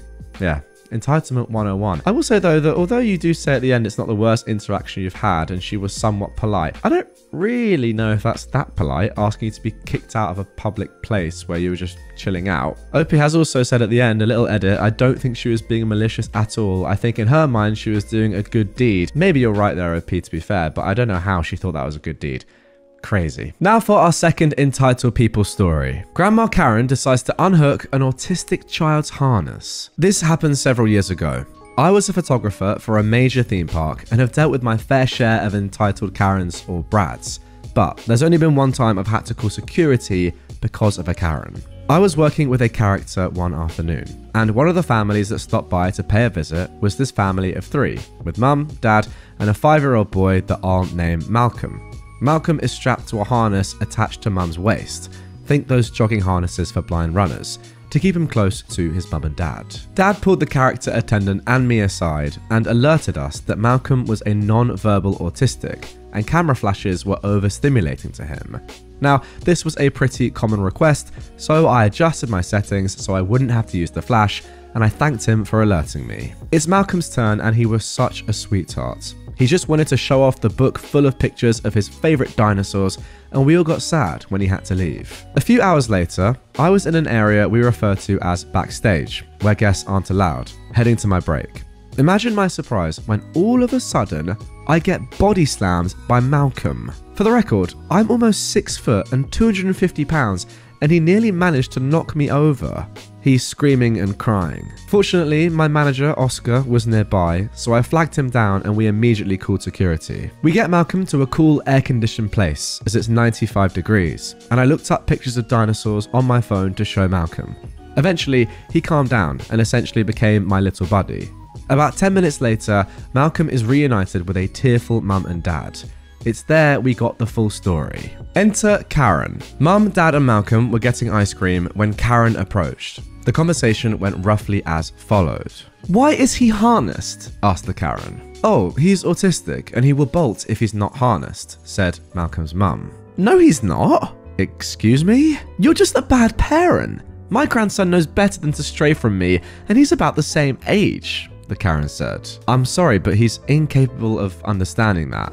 It's safer for everyone if he's harnessed," Malcolm's mum replied. It's at this point that dad comes back with the ice cream and mum turns her attention away to help him. The next thing she knows, the harness goes slack. When she looked up, Malcolm and Karen are gone. It's so packed that day that it's easy to lose track of someone, especially if it's a running child. An important thing to note is that the park has cameras everywhere, so it was easy to get a video of the incident and a description of the Karen. Security was alerted and she was tracked down. She was belligerent and tried to slap the security guard who stopped her, stupidly doing it in front of an off-the-clock sheriff. So she got a lovely court date for assault as a result. Malcolm and his family were given an extra day added to their tickets as an apology for what happened. But they had just one request. They asked to know where I would be the next day so I could take their pictures. The next day, I gave them a full-on photo shoot. And yes, it was the best day of my entire career. Wow, great story. Very, very wholesome. OP, I've got to say, you seem like an absolutely lovely person. Yeah, crazy to ever touch someone else's child or anything associated with them without any prompt from their parents. And then do this? I mean, it's very, very dangerous. What if he just ran off and was never found or was abducted? You know, it's a crazy suggestion, but it happens, doesn't it? Extremely dangerous, and yeah, definitely deserves to be arrested. Crazy. Now for our next entitled people story. Entitled Army Wife versus Major General. So this isn't my story, but from one of my friends. This happened a long time ago, and some names and details have been changed to protect the innocent. My friend, who I'll call Lucy, lives in a town with a pretty good-sized army base. To make some money between semesters of college, Lucy took a summer job as a waitress at a local restaurant that is popular with the officers and their families. She is liked as a waitress to the point that patrons will ask to be seated in her section. But you're not here for that story, are you? You're here for the entitled people, OP. You know me too well. And oh boy, did Karen not disappoint. It was a Friday evening, so it was packed. There's at least an hour wait. The kitchen is zipping and Lucy and her co-workers are on their toes. Fortunately, it's mostly regulars, so they're patient and even leaving nice tips and paying compliments to the wait staff and the owner. Enter Karen. Karen, who Lucy had never seen before, was seated in Lucy's section and begins the usual Karen tirades, complaining about the wait, sending her pasta dish back a total of 3 times because it wasn't cooked just right, husband's rank name dropping, yada yada yada. Now Lucy is easily the most patient and kind-hearted person I've ever met, but even she was getting frustrated. Then the bombshell dropped. Like most places in this town, the restaurant offers a military discount. However, thanks to this being abused in the past, people wanting the military discount must now show their military ID in order to qualify. There are signs posted on the doors and in the menu stating this. Most patrons understand. But as you can guess, Karen is not one of those people. It's time for the check, and Karen asks for the military discount. Lucy, polite as ever, asks for Karen's military ID. What did you say? Karen says, can you please present your military ID for the discount? Don't you know who I am? I'm sorry, Mom, but company rules state that your ID must be shown to get the discount. Are you calling me a liar? No, Mom, but in order to qualify for the discount, you must show your military ID. My husband is Kyle, married to a B word. I mean, insert real name there, I guess. He is a 2nd lieutenant at the army base, and he knows people. For those of you not watching on YouTube right now, the word knows is in capital letters. Like, he really knows people. Lucy is trying to keep her cool, but she told me that she wanted to cry at this point. Also, I know people. I can make sure you never get a job in this town again. You're so stupid. You're probably some college dropout who will never amount to nothing. Wow, double negative goes crazy there. By this point, everyone is silent, and even the owner is coming over. An older woman from another section, who Lucy has never seen before either, gets up and comes over. The woman, who I'll call Belle, taps Karen on the shoulder. Karen stops her tirade, whips around, her face turning 50 shades of red and purple, and stares Belle down. What do you want? Now Belle is really calm here. You're going to apologize to this young lady, pay in full, and leave a generous tip. Who the frick are you? Someone who can make things very difficult for your husband. I don't have to stand for this. She grabs her purse. I'll tell so many people just how much this place sucks that nobody will want to come here anymore. Karen storms off, pushing the owner hard enough for him to fall to the ground, and she left. According to Lucy, it was so silent that you could hear a pin drop for at least a minute. Belle helps the owner to his feet, makes sure he's okay, then turns to Lucy. Are you okay? Lucy is still shaken. Thank you. I'm okay. I'd like to apologize on behalf of the base. That was completely uncalled for. Belle then turns to the owner. I'd also like to compensate for the meal and tip as an apology. There's no need, Mom. I insist, said Belle. Well, thank you, Mom. Belle returned to her seat and the night continued. Belle and her husband came by to check on Lucy before leaving and promised to come back for dinner the next Friday. It wasn't until Monday afternoon, when Kyle went to the restaurant to apologize, that Lucy learned what went down. Now remember, guys, Kyle is this horrible Karen's husband. Well, it turned out that Belle was the Major General who had just been posted to the base. That morning, Belle had summoned Kyle to her office for a little chat. Because it happened off base, he was mortified and offered to reimburse Belle for the check and tip. He didn't get into trouble. However, he was warned that Karen's behavior could make things difficult for his career. He made sure that Karen got a verbal, torn up one side and down the other, on the phone when he was done. In this town, gossip spreads faster than the flu. Karen never darkened the door of the restaurant again, but the rest of the town made sure Karen knew she wasn't welcome. Belle kept her word and showed up every Friday evening for dinner with her husband. According to Lucy, she was a classy lady, and even if she didn't sit in Lucy's section, she'd make sure to tell Lucy hello and leave her a nice tip. Honestly, people like this Karen are just the worst. It's not even them, right, that is in that position of power or would kind of be able to flex a role. Not that I would ever say that's a good thing if you're saying, do you know who I am? You know, like, this is my job, this is who I am, etc. You should never do that, obviously, and people who do that are terrible, but she's not even that person. She's the wife of that person. It's not even her that's like achieved that or has that role to sort of chuck around if they really want to, if they were super arrogant and egotistical anyway. Like, no one cares. It's not even you. It's your husband. Crazy stuff. We'll say shout out Belle, though. Doing a good thing. making sure that everyone is settled. But yeah, as for this woman, absolute mug. And I hope she gets chased out of town. Honestly, I've never actually had someone say to me, do you know who I am? But if someone did say that to me, I would say, first of all, are you Ronnie Pickering? Second of all, no, I don't know who you are, and I don't care. And then even if they are, like Obama, I would still say, I honestly don't care. What relevance is that to this situation? I really hope that situation does actually happen one day, to be fair. And Barack, if you are watching, I would love to meet you, but that is what I would do. So yeah, prepare yourself for that, Mr. President. My mum is insistent that I have a C-section so that she and my dad can schedule their visit for the birth of my daughter. I don't know where to begin. I just need a place to vent. I, a 31-year-old woman, am due to have my first baby in just over 5 weeks' time. My pregnancy was a surprise, and it's been a difficult 8 months thus far. Although low risk, I've experienced every symptom you can imagine, from intense morning sickness to migraines and carpal tunnel syndrome. I've also faced some pretty intense discrimination at work, despite maintaining a high rate of performance throughout the year.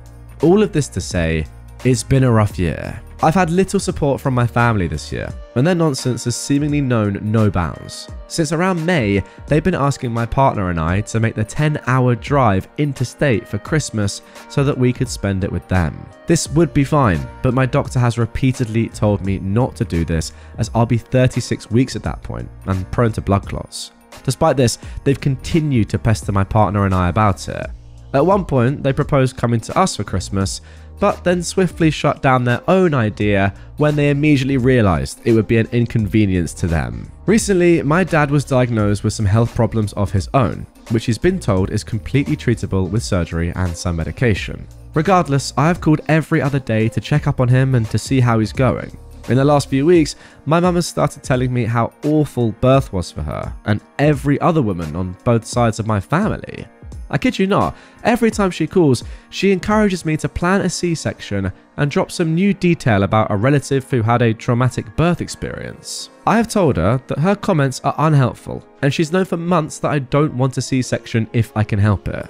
She constantly says things like, if I had my time again, I'd plan a C-section, as if it's an easier option. I wondered why she started down this path, until she started making comments about Dad's treatment plan and appointments, such as, we might be able to make it out to see you for a few days in January, but Dad might have to go to an appointment on the 18th and then again on the 31st, and then after that we can't visit for a while because Dad might need surgery. I snapped and told her that I would not and could not plan the birth of my child around their schedule and that they shouldn't bother coming. They haven't even asked my partner or I if we even want extended family present directly after both.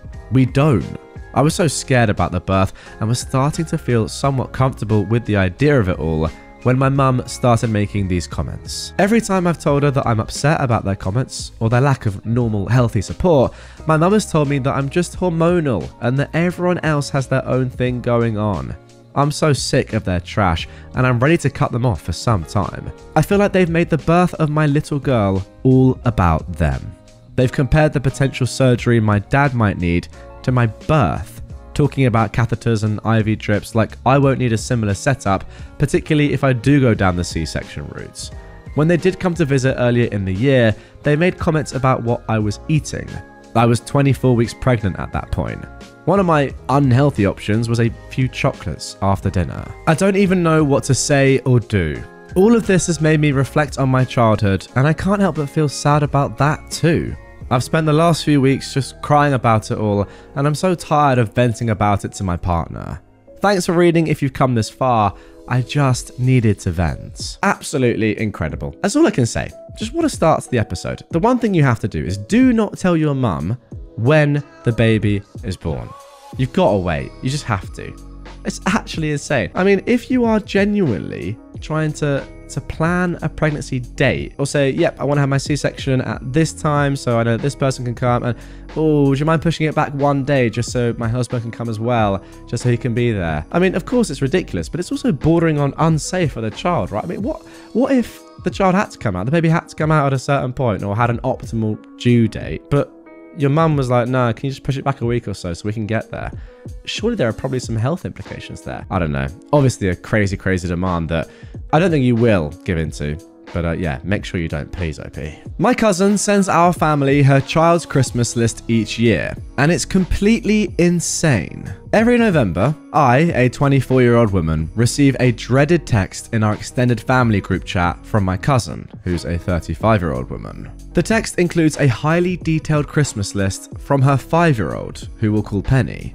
The items are always expensive, obscure, and very hard to find. Additionally, she expects us to reply with the item we have purchased, then sends back the updated list with that item checked off. Each year, there's exactly the number of items for people in the chat, and once people hurry to claim the cheapest ones, you're left with $100 to $300 items to choose from. My cousin is an only child, and her mum caters to this, as well as her dad, but the rest of us are getting pretty sick of it. Last year, someone didn't follow the list and said they'd already bought something else in the group chat, and she responded, "That isn't what Penny wants this year," which made them feel guilty for not adhering to this insanity. Now, some backstory. Penny has autism, is nonverbal, and is the sweetest child ever. My cousin and her husband are good parents for the most part, but they are a little self-focused. For example, they are both collectors of things like manga and toys, and they lose their minds if Penny touches their things, and the home is full of their collections. They have an entire room dedicated to this, which they call the fun room, which their daughter isn't allowed in. Not so fun. Now, here's the kicker. The items on the list are almost always part of a collection. Either vintage, certain edition this or that, and tons of Beanie Babies. They've started a toy collection similar to their own for Penny, but it's a lot of things that I've never seen her enjoy or show much interest in. One year, the most excitement she showed was for the box, and she loves Disney movies and Paw Patrol, but she's never gotten gifts related to these things. Also, we suggested some gifts like a toy kitchen or something interactive and sensory, and they shut that down in favour of expensive Lego Star Wars. Lego? She's 5. I know dang well that's going straight to Daddy's fun room. This year, I'm getting her an Ariel doll and matching dress. I'm stopping the madness. Yeah, to me it sounds like either your cousins are pretty much creating a fake Christmas list for stuff that they actually want, or they're just not listening to their child at all. I mean, maybe it's both. How about that? I've got to say though, what you've said at the end is phenomenal. That's what you have to do. Just say no. It's time. Just say no. Get her what she actually clearly wants. To be honest, I genuinely kind of blame all of you lot a little bit as well. How have none of you put your foot down yet and just said, no, we're not spending $100 to $300 on a 5-year-old as well? Like, come on. You guys also have to have a bit of a backbone. Ultimately, nobody can force you to buy presents. And yeah, I'm sure you would love to buy something that is on a genuine list or on a list that's given to you, but come on. If these parents have created a list with the number of presents adding up or you know, relating exactly to the number of people in the group chat, that is, come on, the audacity of that. And then to charge what? Or to ask for presents in the hundreds of dollars for a 5-year-old? You've got to say no way earlier, but at the very least, do it now. Now for our third entitled parent story. My mum has claimed the spare room in our house as her room. She doesn't actually stay here much, but I freaking hate it. We've always had this weird power struggle over my home and her staying there. I really don't think she's trying to be cute, but actually trying to establish her power over me by stomping on my boundaries. She's only stayed over a couple of times. We don't live in the same city, and I've corrected her each time she refers to it as hers. I say, it's not your room, it's the guest room. I kind of thought we were past this song and dance, as the previous to last time she stayed, she didn't say it. So I let my guard down. Stupidly. Then the latest time she stayed over, as I was carrying her things into the room for the night, she quickly mutters, "It is my room, isn't it? Nobody else has stayed in here." It caught me by surprise, so I didn't correct her this time. And besides me and my husband, that is technically true. But that doesn't mean she has ownership over it either. Then, just yesterday, she asked if she could stay over later this week. As I'm checking my calendar, she slips in a "my room" phrase. So I corrected her. It's not your room, it's the guest room. To which she stuck out her bottom lip in a pout and whines, "It is my room." I start to repeat myself, and she just talked over me before I could finish about, "Did you know where your roaster is? The one I got you for blah blah blah." Yes, I do know where that roaster is. It's in the closet of the guest room. So now I interrupt her and demand, "Why were you in that closet?" And she proudly boasts, "I was snooping."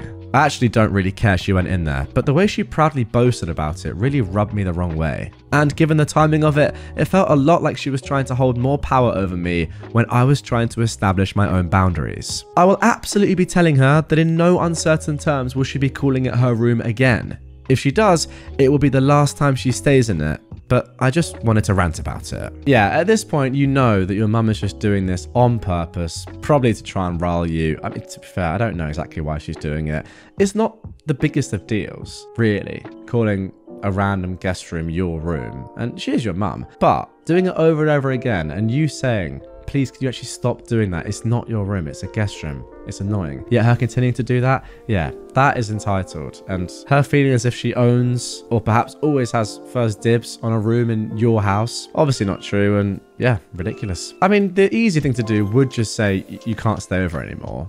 But she is your mum, so I think that's a little bit too much of a unrealistic answer or solution. I guess you could make the room into something else, like a games room or something, but then again, you probably do need a guest room. Just tell her to shut up, honestly. I know she's your mum, but just shut up. Now for our final entitled parent story of this episode. My parents want to give my sister the earrings my grandma left for me. This story is so weird.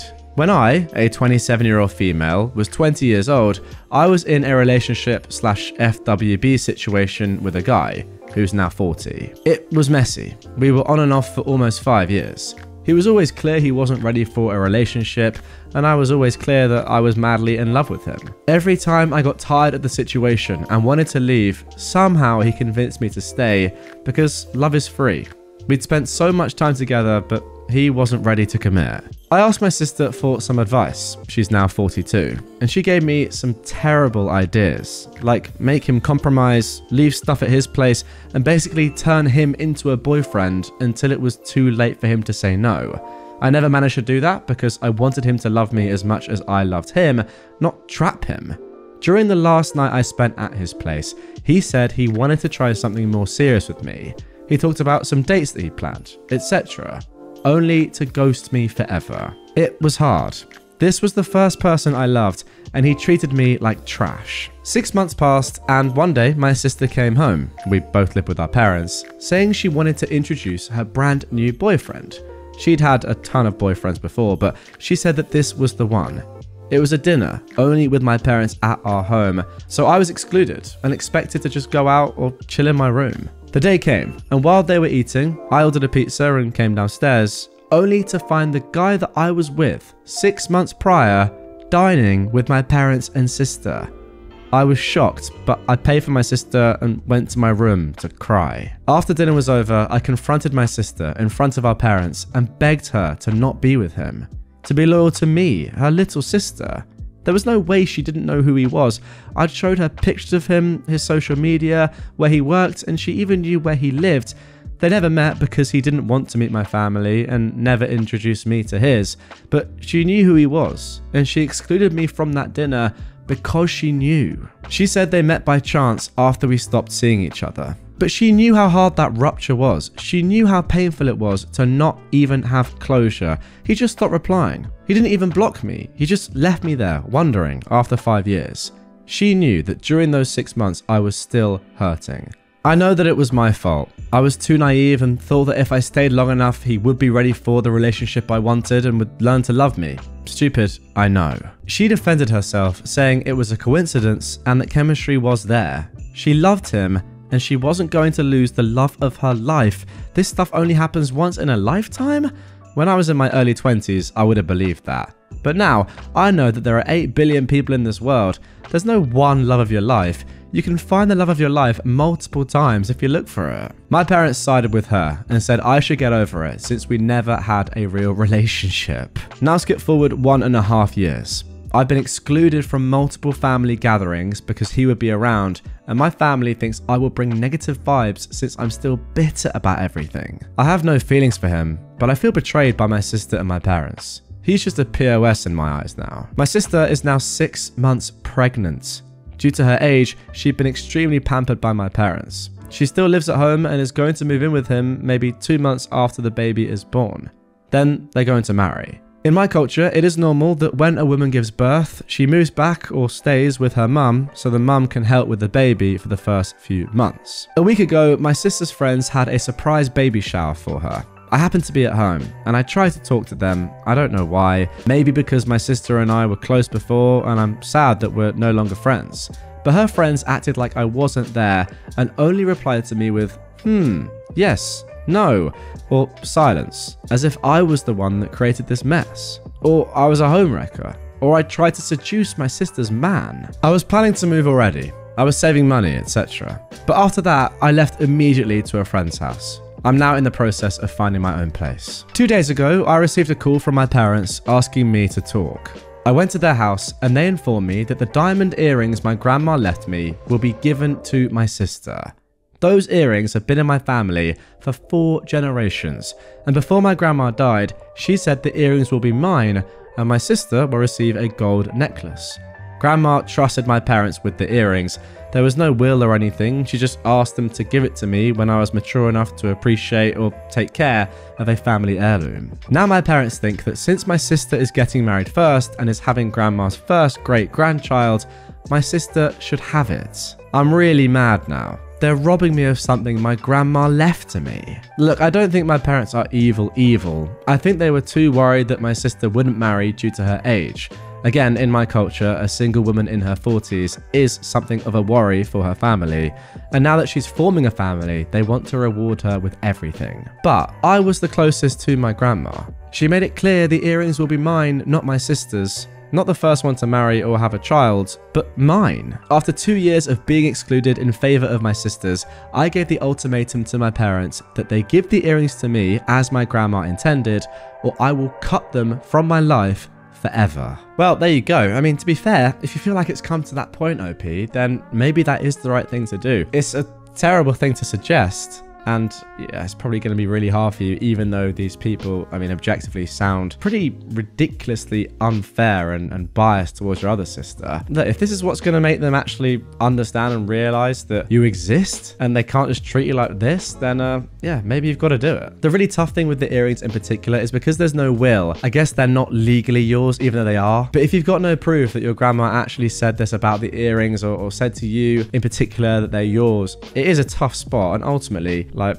what can you do other than just understand how terrible your entire family is, your sister and your parents, that is, and just say, well, yeah, I don't want a relationship with them anymore. Just because your sister isn't married by 40, we're gonna have to protect her and give her loads of things and then treat her younger sister horribly? Ridiculous. And there we go, guys. That is going to do it for 3 hours of some of the very best stories from r/EntitledParents and entitled people related subreddits so far this year. Hope you enjoyed it. If you did and you want more content right away, check out this playlist of all my Entitled Parents stories on screen right there. If you're new to the channel, subscribe or follow on whatever platform you're on. And I'll see you guys all tomorrow for some more Reddit content.